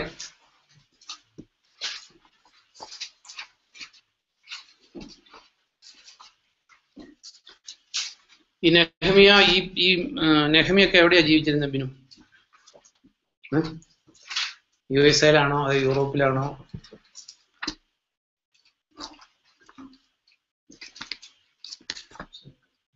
കിട്ടിയോ? 2:8 എന്ന് വായിച്ചത്, page 582.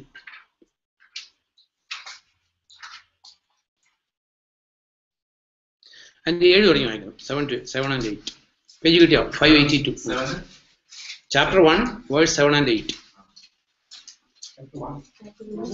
Sorry, chapter 2 verse 7 and 8.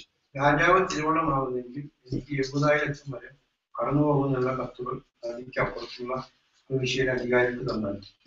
കൂടാതെ രാജാവിന്റെ വനസൂക്ഷിപ്പുകാരനായ ആസാഫിനും ഒരു കത്ത് തരും. ദേവാലയത്തിന്റെ പോഷകർക്കും നഗരമതിലിനും ഞാൻ താമസിക്കാൻ പോകുന്ന വീടും വേണ്ട തുലാങ്ങൾക്ക് ആവശ്യമായ തടി അയാൾ തരണം.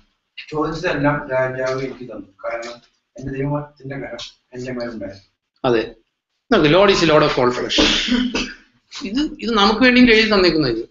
നമ്മളൊരു ജോലിക്ക് പോകുമ്പോൾ, ഇന്റർവ്യൂവിന് പോകുമ്പോൾ, വേറൊരാളോട് സംസാരിക്കാൻ പോകുമ്പോൾ, സുവിശേഷം പറയാൻ പോകുമ്പോൾ, ഇതെല്ലാം ഇത് ആപ്ലിക്കബിളാണ്. ഇത് വെറുതെ എഴുതി വെച്ചേക്കുന്നല്ല, 2000 വർഷം മുമ്പ് എഴുതി വെച്ചേക്കുന്ന കാര്യങ്ങളല്ല ഇത്. അപ്പൊ ഇതിന് ഒത്തിരി നീഡുണ്ട്. കാരണം ഇത് നമ്മുടെ ബിയോണ്ട് ഇത്. കാരണം ഇവിടെ രാജാവിന്റെ പെർമിഷൻ ഇല്ലാതെ ഇവിടെ ഒന്നും നടക്കത്തില്ല. രാജാവിന്റെ പെർമിഷൻ വേണം. ഒത്തിരി കാര്യങ്ങൾ അവിടെ നിന്ന് പോണെങ്കിൽ പെർമിഷൻ വേണം.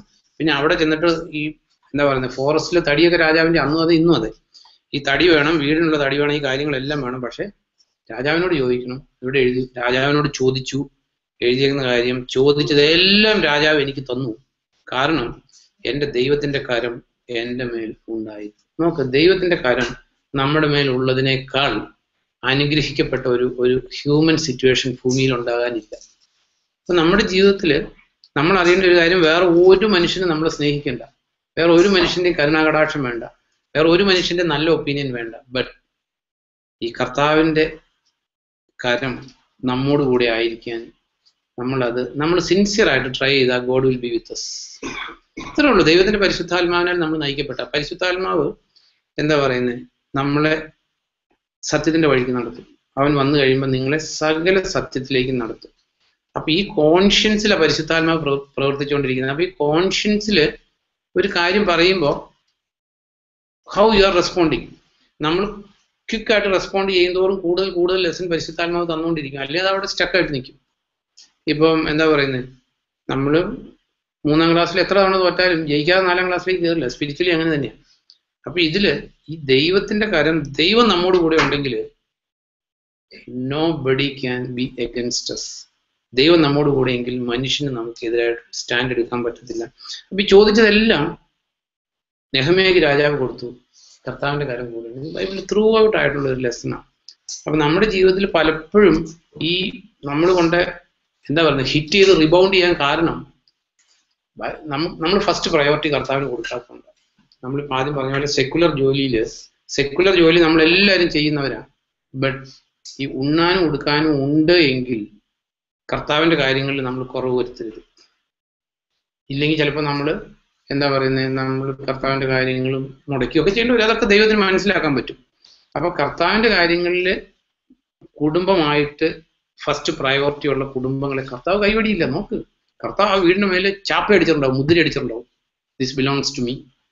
ആ കുടുംബത്തിലെ എല്ലാ കാര്യങ്ങളിലും കർത്താവ് ഉണ്ടായിരിക്കും. അല്ലാതെ ഇടയ്ക്ക് വെച്ച് ഇട്ടിട്ട് പോകുന്ന ഒരു കർത്താവ് അല്ല. എന്നോ നമ്മൾ വായിക്കുന്നുണ്ട്, ഐസിയാൽ വായിക്കുന്നുണ്ട്, വാർദ്ധക്യത്തിൽ ഞാൻ നിന്നെ കൈവടിയില്ല, വാർദ്ധക്യത്തിൽ ഞാൻ നിന്നെ ഉപേക്ഷിക്കില്ല. അപ്പൊ എന്ന് പറഞ്ഞേക്കുന്ന പോലെ തന്നെ അപ്പൊ നമ്മുടെ ജീവിതത്തിൽ ഇത് വളരെ പ്രധാനപ്പെട്ട ഒരു ലെസൺ ആയതുകൊണ്ട് ഞാൻ റിപ്പീറ്റഡ് ആയിട്ട് പറഞ്ഞത്, ഒരിക്കലും സെക്കുലർ ജോലിയിൽ you should not be so busy that you are neglecting things of the Lord.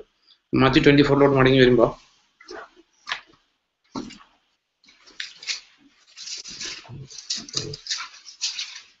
അതിന്റെ 44 മടങ്ങി വായിക്കുമ്പോൾ, അതുകൊണ്ട് നിങ്ങളും ഒരുങ്ങിയിരിക്കുക, കാരണം നിങ്ങൾ പ്രതീക്ഷിക്കാത്ത സമയത്തായിരിക്കും മനുഷ്യപുത്രൻ വരുന്നത്. സ്വഭവനത്തിലുള്ള, അത് കണക്ട് ചെയ്ത് വായിക്കണം, സ്വഭവനത്തിലുള്ളവർക്ക് യഥാസമയം ഭക്ഷണം കൊടുക്കാൻ യജമാനൻ നിയോഗിക്കുന്ന വിശ്വസ്തനും ബുദ്ധിമാനുമായ ഭൃത്യൻ ഏത് തരത്തിലുള്ളവനായിരിക്കും. അപ്പൊ ഇവിടെ ഒന്ന് വിശ്വസ്തനായിട്ടുള്ള ഒരു ഭൃത്യനും അവിശ്വസ്തനായിട്ടുള്ള ഒരു ഭൃത്യനും എഴുതിയേക്കും. നമ്മൾ ജഡ്ജ് ചെയ്യണം, മതി, ആർക്കും ആരും ജഡ്ജ് ചെയ്യേണ്ട ആവശ്യമില്ല. അപ്പൊ വിശ്വസ്തനായിട്ടുള്ള ഭൃത്യന്റെ ക്വാളിറ്റി എന്താ എഴുതിയിരിക്കുന്നത്? ഒന്ന്, വിശ്വസ്തനായിട്ടുള്ളവൻ, അവൻ വിശ്വസ്തനും ബുദ്ധിമാനുമായിട്ടുള്ള ഭൃത്യനാണ് കർത്താവിന് അക്സെപ്റ്റഡ് ആകുന്നത്. അപ്പോൾ വിശ്വസ്തതയുണ്ട്, പക്ഷെ ബുദ്ധി ഇല്ലെങ്കിൽ ഫെയിലാവും.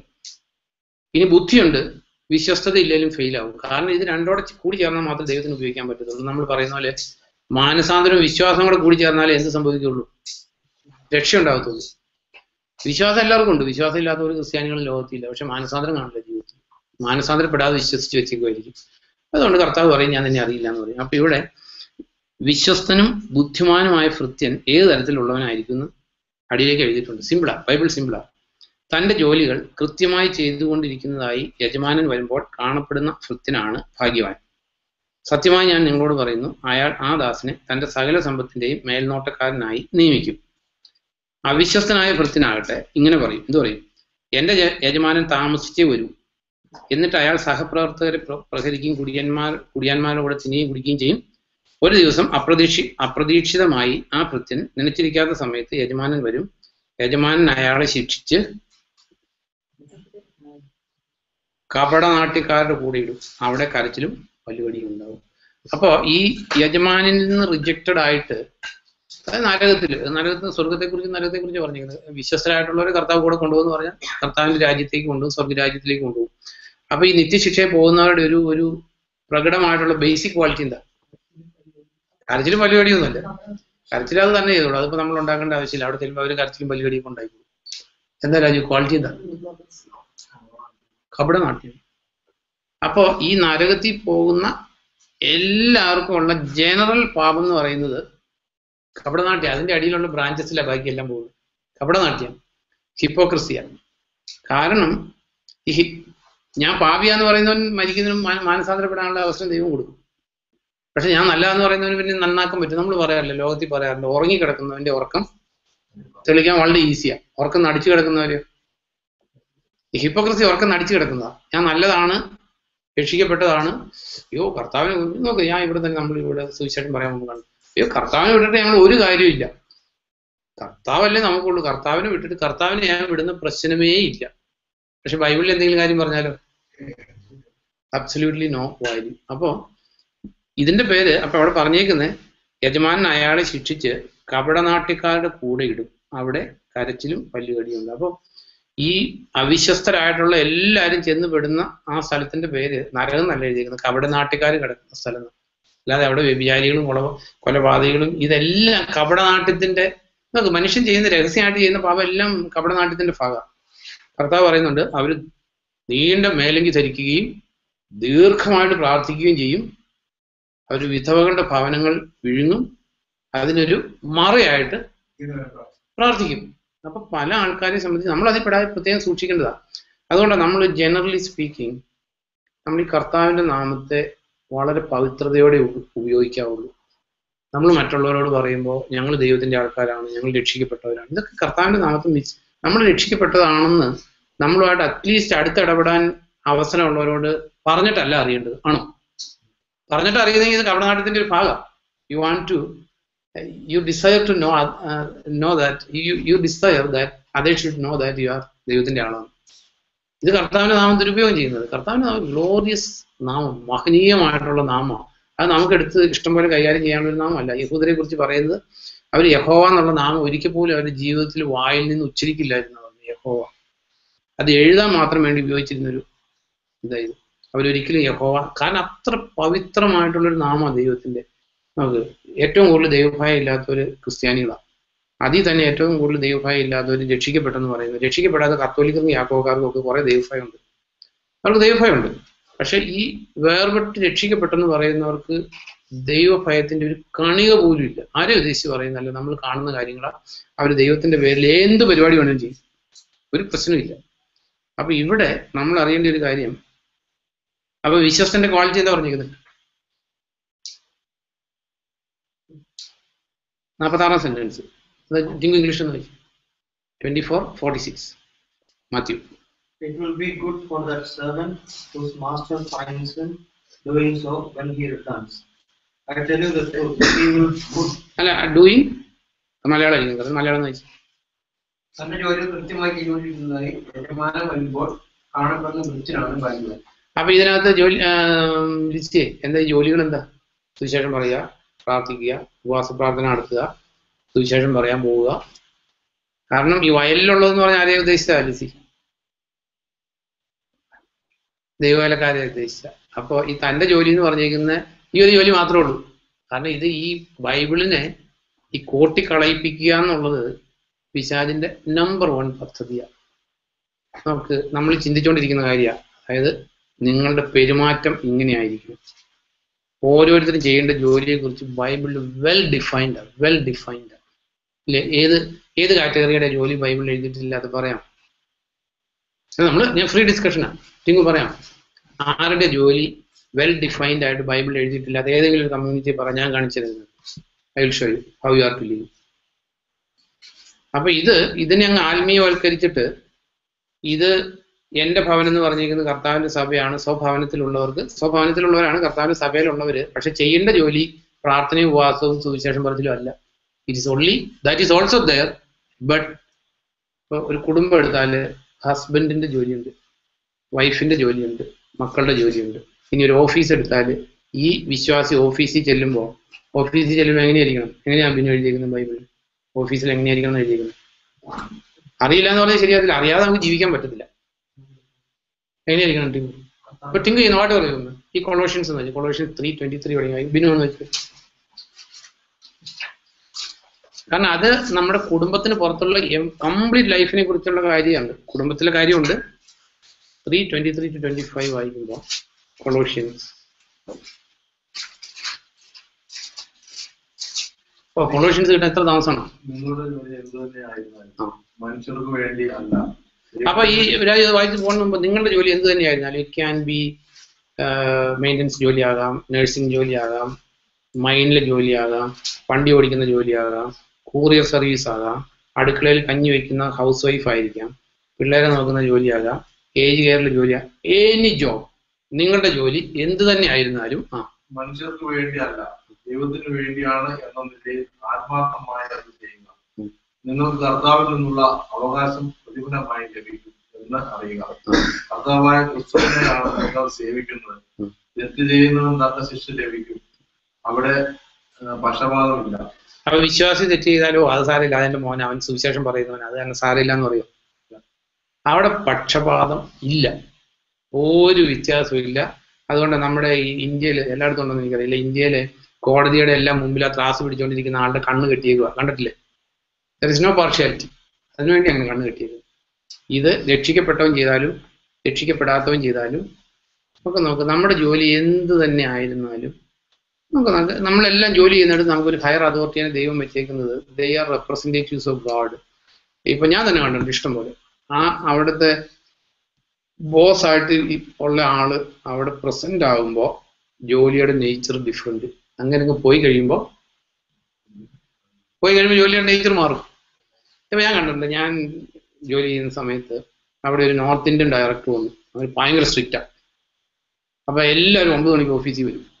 അങ്ങനെ 2 ആഴ്ച ലീവിന് പോകുമ്പോൾ ഈ 9 മണിക്ക് വന്നുകൊണ്ടിരുന്നവരെല്ലാം 9:30, 9:45 ഇങ്ങനെയുള്ള സമയത്ത് വരും. So they are not serving the Lord. ലോകത്തിലെ ആൾക്കാരെ കുറിച്ചാണ് പറയുന്നത്, നമ്മളെ കുറിച്ചല്ല.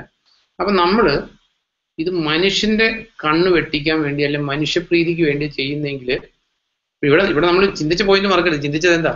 യജമാനൻ മടങ്ങി വരുമ്പോൾ തൻ്റെ ജോലികൾ കൃത്യമായി ചെയ്തുകൊണ്ടിരിക്കുന്നതായി യജമാനൻ വരുമ്പോൾ കാണപ്പെടുന്ന ഭൃത്യനാണ് ഭാഗ്യവാൻ. ഈ തൻ്റെ ജോലികൾ കൃത്യമായിട്ട് ചെയ്യാത്തവരെ എങ്ങോട്ടാ ഇടുന്നത്? അല്ല, കരച്ചിൽ പിന്നെ അവിടെ ഉണ്ടായിക്കോളൂ, അത് നമ്മൾ കരയിപ്പിക്കണ്ട. അവിടെ ചെന്ന് കഴിയുമ്പോൾ ഉള്ള ഫ്രൂട്ട് അത് കപട നാട്യക്കാരന് കൂടി ഇടും. കാരണം ഇത് കപട നാട്യ. കാരണം ഈ യജമാനന്റെ മുഖപ്രീതിക്ക് വേണ്ടി നമ്മുടെ ജോലിയുടെ നേച്ചർ മാറും. അല്ലെങ്കിൽ എന്താ പറയുക, നമ്മുടെ നാട്ടിലെ ഒരു വലിയൊരു ഹിപ്പോക്രസി നമുക്ക് കാണാൻ പറ്റും. ഇപ്പോൾ പ്രസിഡന്റ് ഓഫ് ഇന്ത്യ വിസിറ്റ് ചെയ്യുകയാണെങ്കിൽ പൊളിഞ്ഞു കിടക്കുന്ന എല്ലാ റോഡും ടാർ ചെയ്യും. കണ്ടിട്ടില്ലേ? നമുക്ക് എന്ത് വലിയൊരു കാപട്യം ചെയ്യുന്നത്. കാരണം ഈ സത്യത്തിൽ ഈ പ്രസിഡന്റാണ് ഇത് കാണേണ്ടത്, അല്ലേ? അത് പ്രസിഡന്റ് നോക്കുമ്പോൾ ഇത് മാവേലി നാട് വാണ കാലം എന്ന് പറയുന്ന പോലെ ഇന്ത്യയിലെ എല്ലാ റോഡുകളും എത്ര നല്ലതാണെന്ന് വിചാരിച്ച പ്രസിഡന്റ് അവിടെ ഇരിക്കുന്നത്. പക്ഷെ റോഡ് എങ്ങനെ ഇരിക്കുന്നത്? അപ്പൊ എന്ന് പറഞ്ഞേക്കുന്ന പോലെ തന്നെ ശരി, നമ്മൾ ആത്മീയരായിട്ടുള്ളവരുടെ കൂടെ കൂടുമ്പോൾ നല്ല ആത്മീയത ഇല്ലാത്തടത്ത് ചെല്ലുമ്പോൾ വേറൊരു ക്യാരക്ടർ, അല്ലെങ്കിൽ ലോകക്കാരുടെ അടുത്ത് ചെല്ലുമ്പോൾ ലോകക്കാരുടെ അടുത്ത് ചെല്ലുമ്പോൾ ലോകത്തിന്റെ നേച്ചർ. ഇത് ഞാൻ കണ്ടിട്ടുണ്ട്. പിന്നെ ഈ കൊന്ത ചെല്ലുന്നവരുടെ കൂടെ ചെല്ലുമ്പോൾ കൂടെ ഇരുന്ന് കൊന്ത ചെല്ലും. കർത്താവിന് പാട്ടുപാടി പ്രാർത്ഥിക്കുന്നവരുടെ കൂടെ ചെല്ലുമ്പോൾ പാട്ടുപാടി പ്രാർത്ഥിക്കും. അപ്പൊ പറയും, കൂടെ നിന്ന് പ്രാർത്ഥിച്ചാലും ഹൃദയം എൻ്റെ കയ്യിലല്ലേ ഇരിക്കുന്നത്. ഹൃദയം കർത്താവിന് കൊടുത്തേക്കുക. എന്ന് തുടങ്ങി കൊടുത്തേക്കുന്നത്, അത് പണ്ട് തുടങ്ങി കൊടുത്തേക്കുന്നതാണ്. അതെന്നും കർത്താവിൻ്റെ കൂടെ. പക്ഷെ ഈ ജഡ്ജ്മെന്റ് സീറ്റിന്റെ മുമ്പിൽ ചെല്ലുമ്പോൾ നമ്മൾ ചിന്തിച്ചിട്ടുള്ള റെവലേഷനിൽ ഈ അന്തിക്രിസ്തുവിന്റെ മണവാട്ടിയുണ്ട്, കർത്താവിന്റെ മണവാട്ടിയുണ്ട്. അന്തിക്രിസ്തുവിന്റെ മണവാട്ടിയുടെ ലേബൽ അടിച്ചേക്കുന്ന എവിടെയൊക്കെയാ? അതേപോലെ തലതിരിഞ്ഞാണ് പലതും തലയിൽ കയറുന്നത്. അന്തിക്രിസ്തുവിന്റെ ലേബൽ അടിച്ചേക്കുന്ന നെറ്റിയിലും ഉണ്ട്, ഉള്ളം കയ്യിലും ഉണ്ട്. പക്ഷെ കർത്താവിന്റെ ശിഷ്യന്മാരുടെ ലേബൽ നെറ്റിയിൽ മാത്രമേ ഉള്ളൂ. മീൻസ് രഹസ്യ ശിഷ്യന്മാരില്ല കർത്താവിന്. അരിമത്യാകാരൻ ജോസഫ് ഉണ്ടായിരുന്നു പറഞ്ഞിട്ടൊന്നും രക്ഷപ്പെടാൻ പറ്റത്തില്ല. If you are A follower of the Lord, നെറ്റിയിൽ സീലടിച്ചിട്ടുണ്ടെന്ന് പറഞ്ഞാൽ അതിന്റെ അർത്ഥം എന്താ? എന്തായാലും നെറ്റിയെ സീലടിച്ചിട്ടുണ്ടെന്ന് പറഞ്ഞു എന്ത് കാണാന്ന? കർത്താവിന് മണവാട്ടിയാന്ന് എങ്ങനെ തിരിച്ചറിയുന്നത്? അത് വാ തുറന്ന സുവിശേഷ പറയുള്ളതിൽ നിന്നാണ്. കാരണം അടുത്ത് ഇടപഴകുന്നവർക്ക് നോക്ക്, തെസ്സലോനിക്ക അല്ല കൊറിന്തോസാർക്ക് പൗലോസ് എഴുതിയപ്പോ പറയാണ്, ഞങ്ങൾ ക്രിസ്തുവിന്റെ 2 കൊറിന്തോസ് 2 കൊറിന്തോസ് 1 വേഴ്സ് ഒന്ന് വായിച്ചേ ലിസി. അല്ല, ലിസി പറഞ്ഞത് ശരി, അങ്ങനെ എഴുതിയിട്ടുണ്ട്. ഞാൻ ഉദ്ദേശിച്ചപ്പോൾ ലിസി പറയാൻ എൻ്റെ 2:14 തുടങ്ങി വായിക്കുമ്പോ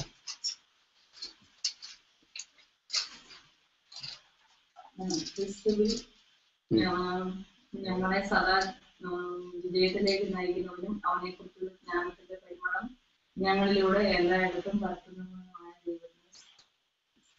അപ്പോ ഈ പെർഫ്യൂമിന്റെ പ്രത്യേകത, നമ്മൾ വലിയ വില കൊടുത്ത് പെർഫ്യൂം വാങ്ങിക്കുന്നതിന് വേണ്ടിയിട്ടാണ്. നമുക്ക് അവിടെ പെർഫ്യൂം തേച്ച ആളവിടെ ഇവിടെ സ്മെല്ല് വരില്ലേ? പൗലോസ് കമ്പയർ ചെയ്തേക്കുന്നത് നമ്മൾ നെറ്റി തടച്ച് സീലുണ്ടോന്ന് അറിയുന്നത് ഈ പെർഫ്യൂമിലൂടെയാണ്. അതായത് നമ്മുടെ പ്രസൻസ്, ഇത് 2 തരം സ്മെല്ല് വരുന്നുണ്ട്. നമ്മുടെ പ്രസൻസ് നമ്മൾ ചെല്ലുന്നിടത്തെല്ലാം നമുക്ക് ഗ്രേറ്റ് തിങ്. നമുക്ക് കഴുതയുടെ പുറത്ത് കർത്താവ് ഇരുന്നപ്പോ ജെറുസലേം പട്ടണം ഇളകി.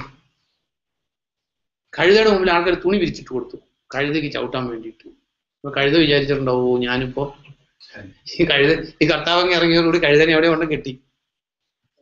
അപ്പൊ നമ്മൾ അറിയേണ്ട ഒരു കാര്യം, നമ്മൾ കർത്താവിന്റെ വാഹകരാണെങ്കിൽ വേറെവർ യു ആർ ഗോയിങ്, നമ്മളൊരു വീട്ടിൽ ചെന്നാല് ആ വീട്ടുകാർക്ക് ഒരു ആശ്വാസം ഉണ്ടാവും.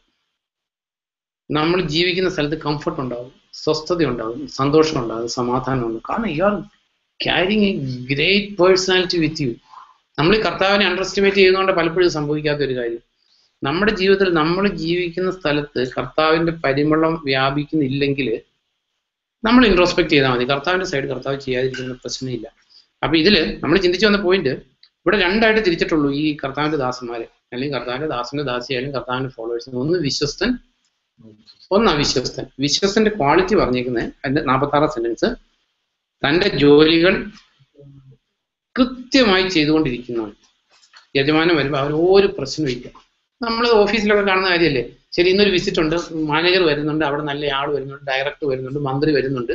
അപ്പൊ എല്ലാം നീറ്റ് ആക്കണം, സംഗതി അടി തുടങ്ങി എല്ലാം ക്ലീൻ ആക്കണം. ഇപ്പൊ നമുക്ക് ഇവിടെ ലോകത്തിലൊരു എക്സാമ്പിൾ എടുക്കും. ഇപ്പൊ ഈ വാടകയ്ക്ക് താമസിക്കുന്നവർക്ക് ഏജൻസിയുടെ ഇൻസ്പെക്ഷൻ വന്നാൽ ഭയങ്കര പ്രശ്നം. 2-3 ദിവസം എല്ലാ ദിവസവും നീറ്റായിട്ട് വീട് കൊണ്ടുനടക്കുന്നവർക്ക് എന്തെങ്കിലും പ്രശ്നമുണ്ടോ? അപ്പോ ഇത് ആ കാര്യം അങ്ങനെ പോട്ടെ.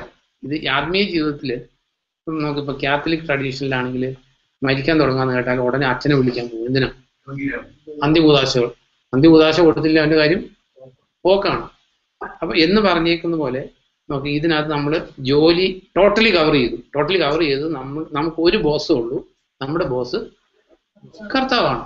അപ്പൊ ഇപ്പൊ നോക്ക്, നമ്മളത് ഇപ്പൊ ഒരു ഇച്ചിരി സമയം കൂടുതൽ നിന്ന് ജോലിക്ക് വേണ്ടി നിന്ന് 3 മണി വരെ ജോലി, അത്ര ശമ്പളം ഉള്ളൂ.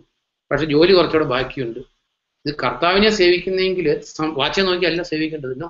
ഇനിയിപ്പോ അങ്ങനെ പൈസ കൊടുക്കുന്നിടത്താണ് വാങ്ങിക്കുന്നത്, തെറ്റെന്നല്ല. പൈസ കിട്ടിയാലും കിട്ടിയില്ലെങ്കിലും നമ്മുടെ റെസ്പോൺസിബിലിറ്റി ഇട്ടിട്ട് പോകുന്ന ഒരാളാണെങ്കിൽ you are not serving the Lord.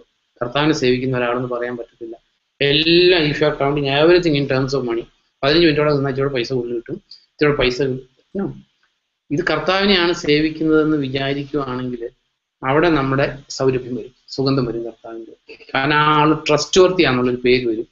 അല്ലെങ്കിൽ ശരി നോക്കി വിശ്വസിക്കാൻ പറ്റത്തില്ല. 9 മണിയാകുമ്പോൾ ആൾ വന്നാലേ വന്നെന്ന് പറയാൻ പറ്റത്തുള്ളൂ. മോസ്റ്റ്ലി ഇച്ചിരി ലേറ്റ് ആയാലും ഒരു ഫോൺ വരും. എന്തായിരിക്കും വരുന്ന ഫോൺ? എന്തായിരിക്കും? ഇന്ന് സിക്കാണ്.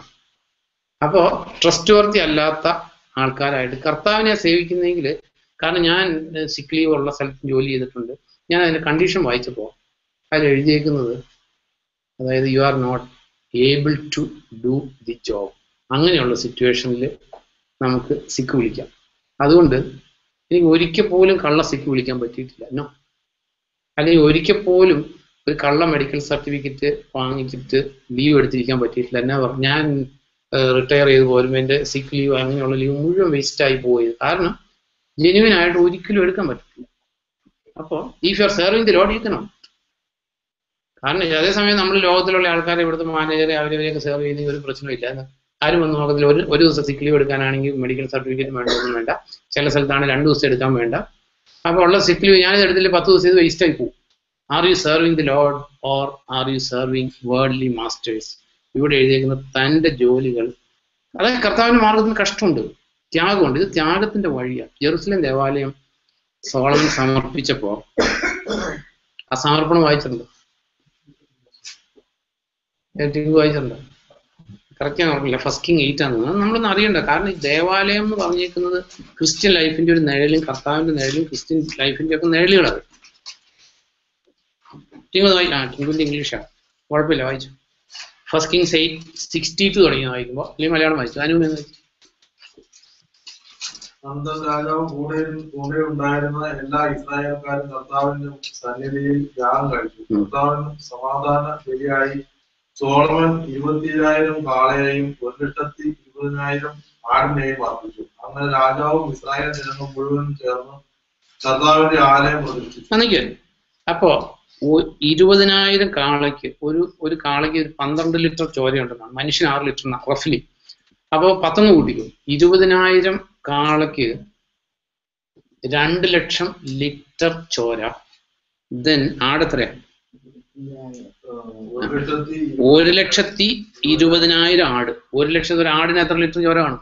2-3 ലിറ്റർ എങ്കിലും കാണില്ലേ? 2 ലിറ്റർ കൂട്ടിക്കും, അല്ലെങ്കിൽ 3 ലിറ്റർ കൂട്ടി. മനുഷ്യനോടൊക്കെ ഏകദേശം ഉണ്ട് 2 ലിറ്റർ. അപ്പോ ഈ ദേവാലയം സമർപ്പിച്ചപ്പോ it was A river of blood. Means ഈ ദേവാലയം സാക്രിഫൈസിന്റെ ഒരു സ്ഥലം.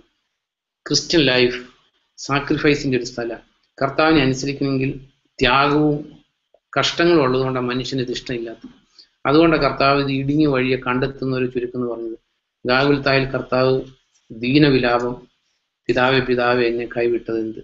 He was suffering. കർത്താവിന്റെ തലയിൽ മുൾമുടി അടിച്ച് കയറ്റിയപ്പോൾ ചിന്തിച്ചു നോക്ക്, സ്പൈനി ആയിട്ടുള്ള ഇരുമ്പ് പോലത്തെ മുള്ള് തലയിൽ അടിച്ചു കയറ്റിയപ്പോൾ കർത്താവിനെ അവര് എന്താ പറയുന്നത്, ചാട്ട കൊണ്ട് സ്കോർജ് ചെയ്തു. അപ്പൊ ഈ ക്രിസ്ത്യ മാർഗം എന്ന് പറയുന്നത്, if you are not ready to do sacrifice in your life. അപ്പൊ സിക്ക് ലീവ് 10 കിടക്കുന്നുണ്ട്, ശരി, ഒരു കള്ളത്തരം പറഞ്ഞൊരു സിക്ക് ലീവ് എടുത്തു, പോട്ടെ, ഒരു ദിവസം ശമ്പളം പോട്ടെ, ആനുവൽ ലീവ് എടുക്ക്, ലീവ് ആസ് എ ക്രിസ്ത്യൻ. കർത്താവിന്റെ അന്തസ്സോടും പേഴ്സണാലിറ്റിയോടും കൂടി ജീവിക്കും, മഹനീയ നാമത്തെ ആദരിച്ച് ജീവിക്കും, ദൈവം ബഹുമാനിക്കും. അപ്പൊ ഇവിടെ നമ്മൾ കാണുന്നത്, അപ്പൊ തന്റെ ജോലികൾ കൃത്യമായി ചെയ്തുകൊണ്ടിരിക്കുന്ന ജോലി അല്ല ഇത്. കാരണം ക്രിസ്ത്യ കോളത്തിൽ വളരെ ദുരുപദേശമുള്ളതായതുകൊണ്ട് ഞാൻ ഇപ്പൊ ലിസി പറഞ്ഞില്ലേ, ഇത് വയലിലുള്ളവരെന്ന് പറയുന്നത് സുവിശേഷ വേലക്കാരാ. തന്റെ ജോലി കൃത്യമായിട്ട് ചെയ്യുക എന്ന് പറഞ്ഞത് ഉപവാസം പ്രാർത്ഥനയാണ്. പിന്നെ ഒരു കാര്യമൊന്നും ഒരു പ്രശ്നമില്ല. അപ്പൊ പിന്നെ നോക്ക്, സെക്കുലർ ജോബ് ടോട്ടലി കവർ ചെയ്തു, നമ്മുടെ യജമാനൻ കർത്താവാണെന്ന് വിശ്വസിച്ച് കഴിഞ്ഞാൽ it's totally covered. Then as A husband you have responsibility, and as A wife you have responsibility. മക്കൾക്ക് റെസ്പോൺസിബിലിറ്റി ഉണ്ട്. ഇത് ടോട്ടൽ ഹ്യൂമാനിറ്റിയെ കവർ ചെയ്തു. നമ്മൾ വീട്, ജോലി ചെയ്യുന്ന സ്ഥലം, തീർന്നില്ലേ? Then you have obligation to the nation. Romance 13 detail ആയിട്ട് എഴുതിയിട്ടുണ്ട്. നമ്മൾ ടാക്സ് കൊടുക്കുന്നവരും കള്ളത്തരം ചെയ്യാത്തവരും ടാക്സ് വെട്ടിക്കുന്നവരും ഒന്നും ആകാൻ പാടില്ല. നമുക്ക് ഡ്രൈവിംഗ് ലൈസൻസ് ഇല്ലെങ്കിൽ നമുക്ക് വണ്ടി ഓടിക്കാൻ റൈറ്റ് ഇല്ല ഈ രാജ്യത്ത്. അപ്പൊ ജോലിക്ക് എങ്ങനെ പോകും? ടാക്സ് പിടിച്ചു പോകുമ്പോൾ സമ്പാദ്യം കുറയും. ഇതൊക്കെ നമ്മുടെ സിറ്റുവേഷൻസ്. ഇതൊക്കെയാണ് നമ്മൾ പണത്തെയാണോ കർത്താവിനാണ്, കർത്താവിന്റെ മഹനീയ നാമത്തിനാണോ വില, നമ്മുടെ ഡോളറിനാണോ വില എന്ന് you are getting opportunity to demonstrate always. Driving licence ഇല്ലെങ്കിൽ ടാക്സ് പിടിച്ച് പോകാൻ if you are not willing, you are A hypocrite. ഇനിയിപ്പോ ഡീമെറിറ്റ് പോയിന്റ് വന്ന് ഇത് ലൈസൻസ് ക്യാൻസൽ ആയത് എടുത്തിക്കും. അതെ, വണ്ടി ഓടിക്കാതിരിക്കണം, അല്ലെങ്കിൽ ടാക്സ് പിടിച്ച് പോകണം. ഇത് 100% നമ്മൾ കർത്താവിനെ അനുസരിക്കാൻ വില്ലിങ് ആണെങ്കിൽ വളരെ ഈസിയാണ്. ഈ കർത്താവിന്റെ വഴി ഈസി എന്ന് കർത്താവ് പറയാൻ കാരണം എന്താണെന്ന് പറയും, കർത്താവിന്റെ വഴി ഞാനതിന് ജീവിതത്തിൽ മനസ്സിലാക്കും, പ്രാക്ടീസ് ചെയ്യുകയും ചെയ്യുന്ന ഒരാളെ. കാരണം നമ്മൾ ഒരു നുണ പറയുമെങ്കിൽ ആൾ നുണ പറയും, ഒരു നുണയും പറയാത്ത ആൾ ഒരിക്കലും നുണ പറയത്തില്ല. അപ്പൊ ഇത് കർത്താവിന്റെ വഴി ഈസി എന്ന് പറഞ്ഞാൽ, നമ്മളോട് ഒരാൾ ഒരു കാര്യം ചോദിച്ചു, ഒറ്റ ആൻസർ ഉള്ളൂ അതിന്. അത് നുണ പറയുന്ന ആളാണെങ്കിൽ ആകെ കോംപ്ലിക്കേഷനായി അല്ലേ. ഇത് കർത്താവിന്റെ എന്റെ കുരിശ് വഹിക്കാൻ വളരെ, അല്ല കുരിശല്ല, എന്റെ മാർഗം, എന്റെ ഇത് മുഖം വഹിക്കാൻ എളുപ്പമാണെന്ന് പറഞ്ഞത്. നമ്മളോട് ഒരാൾ ചോദിച്ചു, ഒറ്റ ആൻസർ ഉള്ളൂ അതിന്, ഒന്നും ആലോചിക്കാനും ഇല്ല. അതുകൊണ്ട് വിഡ്ഢിത്തരം പറയേണ്ടാത്ത കാര്യം പറയേണ്ടാത്തടുത്ത് പറയണം എന്നല്ല ഞാൻ പറഞ്ഞു. അറ്റ് ദി സെയിം ടൈം നുണ പറയാൻ ഒരു റീസണും ഇല്ല. ഒരു സിറ്റുവേഷനിലും നുണ പറയാൻ റൈറ്റ് ഇല്ല. പറയാൻ പറ്റാത്തതാണ് ആ കാര്യം എനിക്ക് പറയാൻ പറ്റില്ല എന്ന് പറഞ്ഞാൽ യു ആർ ഓൾ റൈറ്റ്. ഇപ്പൊ എല്ലാ കാര്യം എല്ലാവരുടെ അടുത്തും തുറന്ന് പറയേണ്ട ആവശ്യമില്ല. വ്യക്തികൾക്ക് പേഴ്സണൽ രഹസ്യങ്ങൾ കാണണം ഇല്ല, എല്ലാ കാര്യം എല്ലാവരുടെ അടുത്തും പറയാൻ പറ്റത്തില്ല. അതിനകത്ത് അബ്സല്യൂട്ട്ലി നത്തിങ് റോങ്. പക്ഷെ ഒരു നുണ പറഞ്ഞാൽ അതിൽ നിന്ന് രക്ഷപ്പെടുന്നു. ഒരു നുണ പറയുന്ന ആൾക്ക് പിന്നെ നുണ പറയാൻ ബുദ്ധിമുട്ടുണ്ടോ? ഇനി അതുകൊണ്ടാണ് ഈ നരകത്തിലേക്ക് പോകുന്നവരുടെ ലിസ്റ്റിൽ എഴുതിയപ്പോ വലിയ നുണ പറയുന്നവരെന്നാണ് എഴുതിയിരിക്കുന്നത്. അത് എഴുതിയത് സകല നുണയന്മാർ. അതിനകത്ത് വൈറ്റ് ലൈയും കള്ള ലൈയും ഒന്നുമില്ല. അപ്പൊ സകല നുണയന്മാർക്കും ചെല്ലാനായിട്ടുള്ള സ്ഥലം എഴുതിയിരിക്കുന്നത്. അപ്പൊ അതുകൊണ്ട് ഇത് കർത്താവാണ് പറഞ്ഞിരിക്കുന്നത്. അതുകൊണ്ട് എന്റെ നാവിൽ നിന്ന് കള്ളം വീഴില്ല എന്ന് ജീവിതത്തിൽ തീരുമാനമുള്ളവർക്ക് ക്രിസ്ത്യൻ ലൈഫ് ഈസിയാണ്, ഒരു ബുദ്ധിമുട്ടില്ല. അതാ കർത്താവ് പറഞ്ഞ് എന്റെ മുഖം വഹിക്കാനുള്ളൂ. അപ്പൊ നമ്മളിവിടെ കണ്ടത് തന്റെ ജോലികൾ കൃത്യമായി ചെയ്തുകൊണ്ട്, അതുകൊണ്ട് ഷോർട്ട് കമ്മിങ് വരില്ലെന്നല്ല. ഷോർട്ട് കമ്മിങ് വന്നാൽ മാനസാന്തരപ്പെട്ട് കറക്റ്റ് ചെയ്തു. അതാ ക്രിസ്ത്യൻ ലൈഫ്. അല്ലാതെ ഈ പറഞ്ഞേക്കുന്നതുകൊണ്ട് എല്ലാവരും പെർഫെക്റ്റ് ആണെന്നല്ലോ. നമ്മുടെ ജീവിതയാത്രയിൽ ഇനിയും തെറ്റുപറ്റും, ഇനിയും ചിലപ്പോൾ എന്റെ നാവിൽ നിന്ന് നുണ വന്നിരിക്കും. But I have A decision, I will not tell lie. അതുകൊണ്ട് ഇനി നുണ വന്നപ്പോൾ കറക്റ്റ് ചെയ്യും. അല്ലെങ്കിൽ ഈ പറഞ്ഞേക്കുന്ന എല്ലാ തെറ്റും ഇനി എന്റെ ജീവിതത്തിൽ ഒരു തെറ്റും വരില്ല എന്ന് ഒരു മനുഷ്യനും പറയാൻ പറ്റത്തില്ല. പറ്റുമോ? There can be errors. But ഇത് തെറ്റാണെന്ന് മനസ്സിലാവുമ്പോൾ അത് കറക്റ്റ് ചെയ്യാനുള്ള ഒരു വില്ലിങ്നെസ് ഉണ്ടെങ്കിൽ you are an upright personality, you are all right. ഈ ലേവ്യ പുസ്തകം 5:17 വായിക്കുമ്പോൾ വായിക്കോ, 5:17 കർത്താവ് വിലക്കിയിട്ടുള്ള ഏതെങ്കിലും കാര്യം പ്രവർത്തിച്ച് പാപം ചെയ്യുന്നവൻ അവനെ കുറിച്ച് ബോധവാനല്ലെങ്കിൽ പോലും കുറ്റക്കാരൻ തന്നെ. അതെ. അപ്പൊ വായിച്ചു ആ കുറ്റമായ ഒന്നിക്കുകയും വേണം. അതെ. അപ്പോ കർത്താവ് വിലക്കിയിട്ടുള്ളതാണ്. പക്ഷെ നമ്മൾ ചെയ്ത സമയത്ത് നമുക്ക് അറിയില്ലായിരുന്നു അതങ്ങനെ ചെയ്യാൻ പാടില്ല. അങ്ങനെയുള്ള കേസ് എന്റെ ജീവിതത്തിൽ വന്നിട്ടുണ്ട്. ഞാൻ കൈക്കൂലി കൊടുത്തിട്ടുണ്ട്.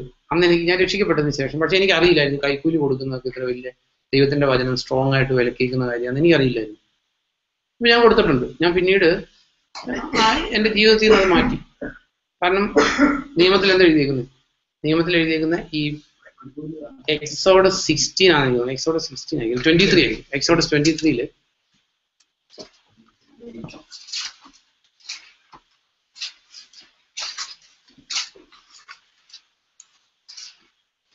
അതിന്റെ 8ാം സെന്റൻസിൽ, അല്ല 7 തുടങ്ങി വെച്ചാൽ, അസത്യമായ ആരോപണങ്ങൾ നടത്തുന്നതിൽ നിന്ന് ഒഴിഞ്ഞു നിൽക്കുക, നിരപരാധിയെയും നീതിമാനെയും കൊല്ലരുത്, ഞാൻ പാപിയെ വിട്ടയക്കുകയില്ല, കൈക്കൂലി വാങ്ങരുത്, അത് അധികാരികളെ അന്ധരാക്കുകയും നീതിമാന്മാരുടെ പക്ഷം അപകടത്തിലാക്കുകയും ചെയ്യുന്നു. അതെ. അപ്പൊ ഈ കൈക്കൂലിയുടെ പ്രശ്നം എന്താണെന്ന് ചോദിച്ചാല്, പ്രശ്നം എന്താ? നമ്മൾ അൺലോഫുൾ ആയിട്ട് ഒരു സാധനം വാങ്ങിക്കുമ്പോൾ ഒരു നീതിയായിട്ട് കിട്ടേണ്ട ഒരു നഷ്ടപ്പെടുന്നുണ്ട്, ഇല്ലേ? അതവിടെ പറഞ്ഞിരിക്കുന്നത്. അത് നീതിമാന്റെ പക്ഷം അപകടത്തിലാക്കും. കാരണം അത് ലീഗലായിട്ട് കിട്ടേണ്ട ഒരാൾക്കുള്ളതാണ് നമ്മൾ അൺലോഫുൾ ആയിട്ട് വാങ്ങിച്ചെടുക്കുന്നത്. പക്ഷെ ദൈവം നീതിമാനായിരിക്കുന്നുണ്ട്, ദൈവം വിലക്കേക്കുന്ന കാര്യം. അപ്പൊ ഞാൻ ചെയ്തിട്ടുണ്ട്. പക്ഷെ അത് തെറ്റാന്ന് മനസ്സിലാക്കിയപ്പോൾ അത് ജീവിതത്തിൽ നിന്ന് അത് ഒഴിവാക്കി. എന്ന് പറഞ്ഞേക്കുന്ന പോലെ നുണ പറയാൻ പാടില്ല എന്നുള്ളത് ദൈവത്തിന്റെ വചനത്തിൽ എഴുതിയേക്കുന്ന കാര്യമാണ്. പക്ഷെ നുണ പറഞ്ഞിട്ടുണ്ട്. പക്ഷെ ജീവിതത്തിൽ ഒരു ഡിസിഷൻ ഉണ്ട്, നുണ പറയില്ല എന്നുള്ളത്. There may be again slip of tongue, but പാപത്തെക്കുറിച്ച് ബോധ്യം വരുമ്പോൾ അത് ഏറ്റു പറഞ്ഞ് ഉപേക്ഷിക്കണം. പക്ഷെ പലപ്പോഴും നമ്മൾ ഈ ഏറ്റു പറഞ്ഞ് ഉപേക്ഷിച്ചിട്ടും വീണ്ടും വീണ്ടും സെയിം പാപത്തിൽ വീഴാൻ കാരണം എന്താ? ഉപേക്ഷിച്ചിട്ടുണ്ട്, but we are not serious to the, എന്താ പറയുക, ദൈവത്തോട് സീരിയസ് അല്ല. ദാവീദിനെ കുറിച്ച് എഴുതിയേക്കുന്നത്, ദാവീദ് ഒരു പാപം ചെയ്തു, പിന്നീട് ജീവിതകാലത്ത് ഒരിക്കലും ദാവീദ് കർത്താവിന്റെ കൽപ്പനകൾ ലംഘിച്ചിട്ടില്ലെന്ന് എഴുതി. അപ്പൊ നമ്മളിപ്പോ ആസ് എ കാത്തലിക് എനിക്കറിയാം, ഞാൻ എല്ലാ ആഴ്ചയും കുമ്പസാരിക്കും. ഈ കുമ്പസാരിക്കുമ്പോൾ അതിനകത്തൊരു സത്യപ്രതിജ്ഞയൊക്കെ ഉണ്ട്, ഇനി ഈ ജീവിതത്തിൽ ഈ പാപം ചെയ്യില്ല എന്നൊക്കെ പറഞ്ഞ് എഴുന്നേറ്റ് പോരുന്നത്.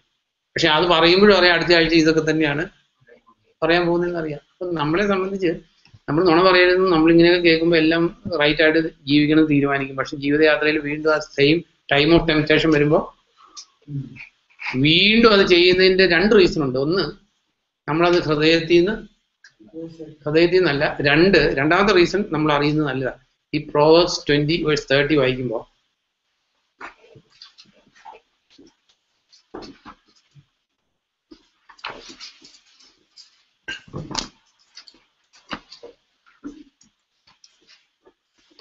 ക്ഷതമേൽപ്പിക്കുന്ന അടികൾ തിന്മയെ കഴുകിക്കളയുന്നു. മതി. അപ്പൊ ഈ പലപ്പോഴും ഇത് റിപ്പീറ്റ് ചെയ്യാൻ കാരണം എന്താണെന്നറിയാം? എന്താ 20:30 എന്നാണ് വായിച്ചത്? എങ്ങനെയാണ്? സാധാരണ അത് മലയാളത്തിൽ കറക്റ്റ്. വൂൺസും ക്ലീനൊക്കെ നമുക്ക് കിട്ടാറുണ്ട്. പക്ഷെ നല്ല പെട്ട കിട്ടിയാൽ തെറ്റിയില്ലല്ലോ. എന്റെ ജീവിതത്തിൽ നിന്ന് ഞാൻ പഠിച്ചിട്ടുള്ള കാര്യങ്ങളാട്ടോ, വേറെ ആരുടെയും കാര്യം ഉദ്ദേശിച്ചിട്ടല്ല. നല്ല ശിക്ഷ കർത്താവിൽ നിന്ന് കിട്ടിയ പിന്നെ ചെയ്യില്ല.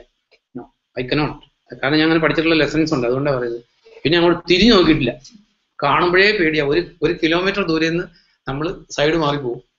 അപ്പൊ എന്താണെന്ന് ചോദിച്ചാൽ ഇത് നമ്മൾ റിപ്പീറ്റ് ചെയ്യുന്നതിന്റെ കാരണം, ഒന്ന്, നമ്മൾ ഹൃദയത്തിൽ നിന്ന് മാനസാന്തരപ്പെടാത്തതുകൊണ്ട്, 2, നമുക്ക് അത് വരുന്നുണ്ട്, പുറകെ വരും. കാരണം ക്ഷതമേൽപ്പിക്കുന്ന അടി. കാരണം കർത്താവ് ആദ്യം ഇപ്പൊ നമ്മുടെ പിള്ളേരെ തന്നെ ഈ ഇന്ത്യയിലെ കൾച്ചറിൽ ഇങ്ങനെ പറയും, സാമം ദാനം ഭേദം ദണ്ഡം എന്നാണ്.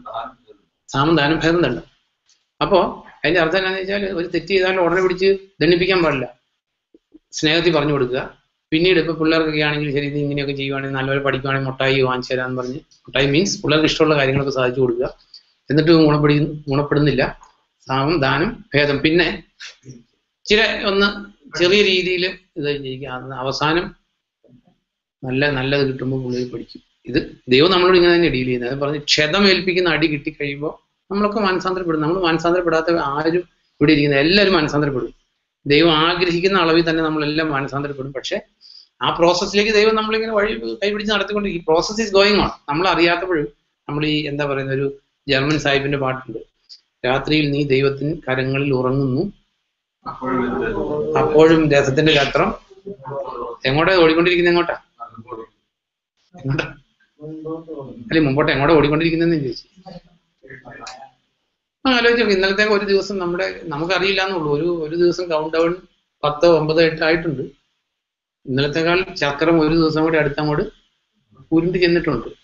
അപ്പൊ നമ്മുടെ ജീവിതത്തില് ഈ 2 അവിടെ തിരിച്ചിട്ടുള്ളൂ. നമ്മൾ ഏൽപ്പിച്ചേക്കുന്ന ജോലിയിൽ ഒന്ന്, വിശ്വസ്തൻ. തൻ്റെ ജോലികൾ വിശ്വസ്തയോടെ കൃത്യമായത് ചെയ്തുകൊണ്ടിരിക്കുന്ന. അപ്പൊ അത് സുവിശേഷം പറയുന്ന കാര്യമൊന്നുമല്ല. സുവിശേഷം ഈ ബാക്കിയുള്ള കാര്യങ്ങളിൽ കറക്റ്റ് അല്ലാത്തവർ സുവിശേഷം പറയാതിരിക്കണം എന്നുള്ളതാണ് വിശ്വസ്തമായിട്ടുള്ള ജോലി. അത് നമ്മൾ അറിഞ്ഞിരിക്കേണ്ട ഒരു കാര്യം. കാരണം ഈ സുവിശേഷം ഒഴികെയുള്ള നമ്മുടെ അപ്പൻ, അമ്മ, മക്കള്, അല്ലെ നമ്മൾ ജോലി ചെയ്യുന്നിടത്ത കാര്യങ്ങളിൽ, ഈ സ്ഥലങ്ങളിൽ എനിക്കറിയാവുന്ന ഒരാളുണ്ട്, നിങ്ങൾ അറിയില്ലാത്തതുകൊണ്ട് ഞാൻ പറയാം. ഒരു ഭയങ്കരമായിട്ട് സുവിശേഷം പറയുന്ന ഒരാളാണ്, എൻ്റെ കൂടെ ജോലി ചെയ്തിട്ടുള്ള ഒരാളാണ്. ആ ഓഫീസിൽ ഏറ്റവും ചീത്ത ടെസ്റ്റ് മണി ഉള്ള ആളാണ്, ഏറ്റവും കൂടുതൽ സുവിശേഷം പറയുന്ന ആൾ. സുവിശേഷം പറഞ്ഞിട്ട് എന്തെങ്കിലും കാര്യമുണ്ടോ? കാര്യമില്ല. വേറെ എൻ്റെ ഒരു ജീവിതാനുഭവം ഞാൻ പറയാം. അതായത് നമ്മളും അവസരം കിട്ടുമ്പോൾ സുവിശേഷം പറയുന്ന ഒരാളാണ്. അപ്പോൾ എൻ്റെ അടുത്ത് ഒരു 2-3 പിള്ളേർ ഒരു തവണ ഒരു കോളേജിൽ നിന്ന് വന്നു. അപ്പോൾ അവരൊരു പ്രൊജക്റ്റിൻ്റെ ആവശ്യത്തിന് വന്നാൽ, അപ്പോൾ പിള്ളേർ വന്നപ്പോൾ നാച്ചുറലി നമ്മൾ ഈ കാര്യം കഴിഞ്ഞ് അവരോട് സുവിശേഷം പറയാനൊരു ഓപ്പർച്യൂണിറ്റിക്ക് ആയിട്ട് ഇങ്ങനെ സംസാരിക്കുന്നതിനിടയിൽ അപ്പം നമ്മളെപ്പോഴും അതിൽ നിന്ന് ഞാൻ പഠിച്ചൊരു കാര്യമാണ്, എല്ലാവരും അക്സെപ്റ്റ് ചെയ്തോളുന്നില്ല. നമ്മൾ സുവിശേഷം പറയുമ്പോൾ കർത്താവിനെ പ്രസന്റ് ചെയ്യാവുള്ളൂ. നമ്മളല്ലെങ്കിൽ ഇന്ന ആള് ഞങ്ങളുടെ കൂട്ടായ്മയിലുള്ള ആളാണ് എന്ന് പറഞ്ഞ് നമ്മൾ സുവിശേഷം പ്രസന്റ് ചെയ്യാൻ പോയാൽ it's A dangerous game. You are not presenting the Lord. അപ്പം ഞാനിങ്ങനെ അവിടെ പഠിക്കുന്ന ഒരു സാറിന്റെ കാര്യം, അപ്പം അങ്ങേര് എൻ്റെ കൂടെ പ്രാർത്ഥനയ്ക്കൊക്കെ ഉള്ള അങ്ങേരുടെ പേര് പറഞ്ഞ് ആ അങ്ങേര് മുഖാന്തരം കർത്താവിലേക്ക് കടക്കാമെന്ന് കരുതി ഞാൻ പറയുന്നതിന് മുമ്പ് ഈ പിള്ളേർ എന്നോട് പറഞ്ഞ് ഞങ്ങൾ ഇന്ന സാറെ പഠിപ്പിക്കുന്നത് എന്നുള്ളൊരു ഒപ്പീനിയൻ. ഇത്ര അഹങ്കാരിയായിട്ടുള്ളൊരു മനുഷ്യനെ ഞങ്ങൾ ജീവിതത്തിൽ കണ്ടിട്ടില്ല. അതുകൊണ്ട് ദൈവം അഡ്വാൻസ് ആയിട്ട് ഈ കാര്യം അറിയിച്ചതുകൊണ്ട് ഇങ്ങേര് മുഖാന്തരം സുവിശേഷത്തിലേക്ക് പോകാൻ ദൈവം ഇടയാക്കിയില്ല. അതുകൊണ്ട് നമ്മൾ ഒരിക്കലും ആസ് എ ജനറൽ പ്രിൻസിപ്പിൾ, ചിലപ്പോൾ നല്ല ആൾക്കാരായിരിക്കും, എങ്കിലും നമ്മൾ ഒരു മനുഷ്യന്റെയും എന്താ പറയുക, ഞങ്ങൾ ഈ ഒരു കൂട്ടായ്മക്കാരാണെന്നോ അല്ലെ ഞങ്ങൾ ഇന്ന ആളാണെന്നോ V R to present the Lord. കാരണം ഈ നമ്മുടെ അടുത്ത് വളരെ നല്ലതായിട്ടുള്ള ആളെ കുറിച്ച് മറ്റേ ആൾക്ക് വളരെ മോശപ്പെട്ട ഒപ്പീനിയൻ ആയിരിക്കും. കാരണം നമ്മൾ ആദ്യം പറഞ്ഞ പോലെ തന്നെ ഈ പ്രാർത്ഥനക്കാരുടെ അടുത്ത് ചെല്ലുമ്പോൾ ചിലപ്പോൾ നല്ല സ്വഭാവമായിരിക്കും. ഇപ്പൊ നോക്കാം, നമ്മളിവിടെ ഇരിക്കുമ്പോൾ ആർക്കും കോപമില്ല, ക്രോധമില്ല, ദുർനയനമില്ല, എല്ലാവരും വിശുദ്ധരാ അല്ലെ. ഈ കോറഹ് പറയുന്ന പോലെ ഞങ്ങൾക്കും വിശുദ്ധിയിൽ ഒരു കുറവുമില്ല, അതുകൊണ്ട് ഞങ്ങളും വിശുദ്ധരാ, നീ മാത്രം പുരോഹിതനാകണ്ടെന്ന് പറയുന്ന പോലെ എല്ലാവരും നല്ല. ബട്ട് ഇവരുടെ പുറത്തുള്ള ബിഹേവിയർ ഡിഫറെന്റ് ആയിരിക്കും, അവരെ കുറിച്ച് പുറത്തുള്ള മനുഷ്യന്റെ ഒപ്പീനിയൻ ഡിഫറെന്റ് ആയിരിക്കും. അതുകൊണ്ട് ഈ മറ്റുള്ള മനുഷ്യരുടെ അല്ലെങ്കിൽ ഞങ്ങൾ ഒരു കൂട്ടായ്മക്കാരാണെന്ന് പറഞ്ഞ് മറ്റുള്ളവർ മുഖാന്തരമായിട്ട് സുവിശേഷം പ്രസന്റ് ചെയ്യാൻ പോയാൽ സംടൈംസ് യു മേ ഫെയിൽ. അപ്പോൾ ഒരു വർക്കിംഗ് പ്രിൻസിപ്പിൾ എന്ന് പറയുന്നത് നമ്മൾ മറ്റുള്ള ആൾക്കാരെ കൂട്ടുപിടിക്കേണ്ട ആവശ്യമില്ല സുവിശേഷം പറയാനായിട്ട്. You have to present your Lord. അപ്പൊ ഇതില് നമ്മൾ ചിന്തിച്ചൊരു പോയിന്റ് എന്താ, ഓരോരുത്തർ ഇപ്പം നമ്മളെ സംബന്ധിച്ച് പ്രൈമറിലി കർത്താവ് ഏൽപ്പിച്ചേക്കുന്ന ജോലി സുവിശേഷം പറയുക എന്നുള്ളതാണ്. അറ്റ് ദി സെയിം ടൈം എല്ലാവരെയും ആ കാര്യത്തിന് വേണ്ടി കർത്താവ് നിയോഗിക്കില്ല. അതാണ് നമ്മൾ അറിയേണ്ടത്. നമ്മൾ തിമോത്തിയോസിൽ വായിക്കുന്ന എന്താ, 2 തിമോത്തി, ഒരു വീട്ടില് സ്വർണം കൊണ്ടും വെള്ളി കൊണ്ടും മരം കൊണ്ടും ഒക്കെ ഉള്ള സാധനങ്ങളുണ്ട്. ഒരുവൻ തന്നെ ശുദ്ധീകരിക്കുന്നെങ്കിൽ യജമാനന് സ്വീകാര്യമായിട്ടുള്ള ഉപയോഗത്തിന് വേണ്ടി ഉപയോഗിക്കും. അത് സുവിശേഷം പറയുന്ന കാര്യമല്ല. ഈ സുവിശേഷം ഒഴികെയുള്ള ജീവിതത്തിലെ ക്വാളിറ്റി നോക്കിയിട്ട് മാത്രമേ ഒരു മനുഷ്യനെ സുവിശേഷം പറയാനായിട്ട് ദൈവം ഉപയോഗിക്കുകയുള്ളൂ. നമ്മളെല്ലാവരും അറിഞ്ഞിരിക്കേണ്ട കാര്യമാണ്. കാരണം സുവിശേഷം പറയാനായിട്ട് നമ്മൾ വായിക്കുന്നതാ, ആമോസിനെ ദൈവം വിളിച്ചു. എവിടെ നിന്ന് വിളിച്ച്? ആട് കഴിച്ചോണ്ടിരുന്നപ്പോഴാണ് ആമോസ് പറയുന്നത് അവിടെ ദൈവം എന്നെ പിടികൂടി എന്നാണ് പറയുന്നത്. കാരണം ആടിനെ നോക്കുന്നതിലുള്ള വിശ്വസ്തത കണ്ടിട്ടാ. ദാവീദിന് ദൈവം പിടികൂടാൻ കാരണം ആടിനെ നോക്കുന്നിടത്തുള്ള വിശ്വസ്തത കണ്ടിട്ടാ. ഒരാടിനെ ഒരു സിംഹം പിടിച്ചാൽ നമ്മളാണ് എന്ത് ചെയ്യും? നമ്മളാണെ ആട് കോട്ടയെന്ന് കരുതി ബാക്കിയുള്ള ആടിനെ എല്ലാം കൂടി ഇട്ടിട്ട് ഓടി രക്ഷപ്പെടും. പക്ഷെ ദാവീദ് സ്വന്തം ജീവൻ പണയം വെച്ച ആട്ടിൻകുട്ടിയെ രക്ഷിക്കാൻ വേണ്ടി പോയതുകൊണ്ട് ഇസ്രായേലിന്റെ ഇടയനായിട്ട് കർത്താവ് ദാവീദിനെ അപ്പോയിന്റ് ചെയ്തു. ഈ അപ്പസ്വലന്മാരെ വിളിച്ചത് വീട്ടിൽ പോയി 10 മണിക്ക് കിടന്നുറങ്ങുന്ന പത്രോസിനെ പോയി വിളിച്ചേൽപ്പിക്കുകയാണ് ചെയ്തത്. മേ കമ്മിൻ എന്ന് ചോദിച്ചു. ആണോ? ജോലി ചെയ്തുകൊണ്ടിരുന്നായിരുന്നു വിളിച്ചുകൊണ്ടിരുന്നു. അതായത് ഒരു വല നന്നാക്കുമായിരുന്നു, അവർ മീൻപിടുത്തക്കാരായിരുന്നു, അവരുടെ ജോലി ചെയ്യുന്നത്. അപ്പൊ നമ്മുടെ ജോലി എന്ന് പറയുമ്പോൾ ഈ ജോലി എന്ന് പറയുമ്പോൾ ഏതൊക്കെ ഇൻക്ലൂഡഡ് അതില് നമ്മൾ കഴിഞ്ഞ ദിവസം ചിന്തിച്ചതാ. അതായത് സുവിശേഷം പറയാൻ പോകുമ്പോൾ അപ്പസ്വലന്മാരോട് പറഞ്ഞു വിട്ടേ എന്താ, ഒരു ദേശത്ത് ചെല്ലുമ്പോ അതെ ഏത് ഭവനമാണ് അവിടെ യോഗ്യതയുള്ളതെന്ന് അന്വേഷിച്ച് കണ്ടുപിടിച്ച് ആ ഭവനത്തെ ബേസ് ചെയ്തേ സുവിശേഷ വേല ചെയ്യാവുള്ളൂ. അപ്പൊ അവിടെ നമ്മൾ കണ്ടത് അവിടെ കുടുംബനാഥന്റെ വിശ്വസ്തത, ഇതെല്ലാം നമ്മൾ ചിന്തിച്ചതാ. എഗെയിൻ ചിന്തിക്കേണ്ട ആവശ്യമില്ല. അപ്പൊ ഇതിനകത്ത് നമ്മൾ അറിയേണ്ട ഒരു കാര്യം, സുവിശേഷം പറയാനുള്ള ക്വാളിറ്റി എന്ന് പറയുന്നത് സുവിശേഷം ഒഴികെയുള്ള ജീവിതത്തിലെ ക്വാളിറ്റിയാണ് ഒരു മനുഷ്യനെ സുവിശേഷം പറയാൻ യോഗ്യനും അയോഗ്യനും ആക്കുന്നത് എന്നുള്ളത് നമ്മളെല്ലാവരും അറിഞ്ഞേ പറ്റൂ. അപ്പൊ നമുക്ക് സുവിശേഷം പറയാൻ ആഗ്രഹം ഉണ്ടെങ്കിൽ നമ്മൾ സൂക്ഷിക്കേണ്ടത് സുവിശേഷം പറയുന്ന ഫീൽഡല്ല, നമ്മുടെ ജീവിതത്തെ സൂക്ഷിച്ചാൽ ദൈവം സുവിശേഷം പറയാനായിട്ട് നമ്മൾ ഉപയോഗിക്കും. അപ്പൊ ഇതിൽ ചിന്തിച്ചത് തൻ്റെ ജോലികൾ കൃത്യതയോടെ ചെയ്തുകൊണ്ടിരിക്കുന്നു. നമുക്ക് മനുഷ്യന്റെ റെസ്പോൺസിബിലിറ്റീസ് ഹെവിയാണ്. മനുഷ്യന്റെ റെസ്പോൺസിബിലിറ്റി നമുക്ക് ഒരു അപ്പന്റെ ജോലി ചെയ്യുവാണെങ്കിൽ ഭയങ്കര ഹെവിയാണ്. കാരണം ഭാര്യയുടെ മക്കളുടെ സെക്കുലർ സ്പിരിച്വൽ എല്ലാ ഉത്തരവാദിത്തങ്ങളും നോക്കാനുണ്ട് കുടുംബനാഥത്തിന്. ഇനി ഭാര്യയ്ക്ക് നമ്മൾ ചിന്തിച്ചാൽ Proverbs 31 മക്കളും ഭർത്താവും അപ്രീഷിയേറ്റ് ചെയ്തു. അതായത് you are A good wife, you are A good mother.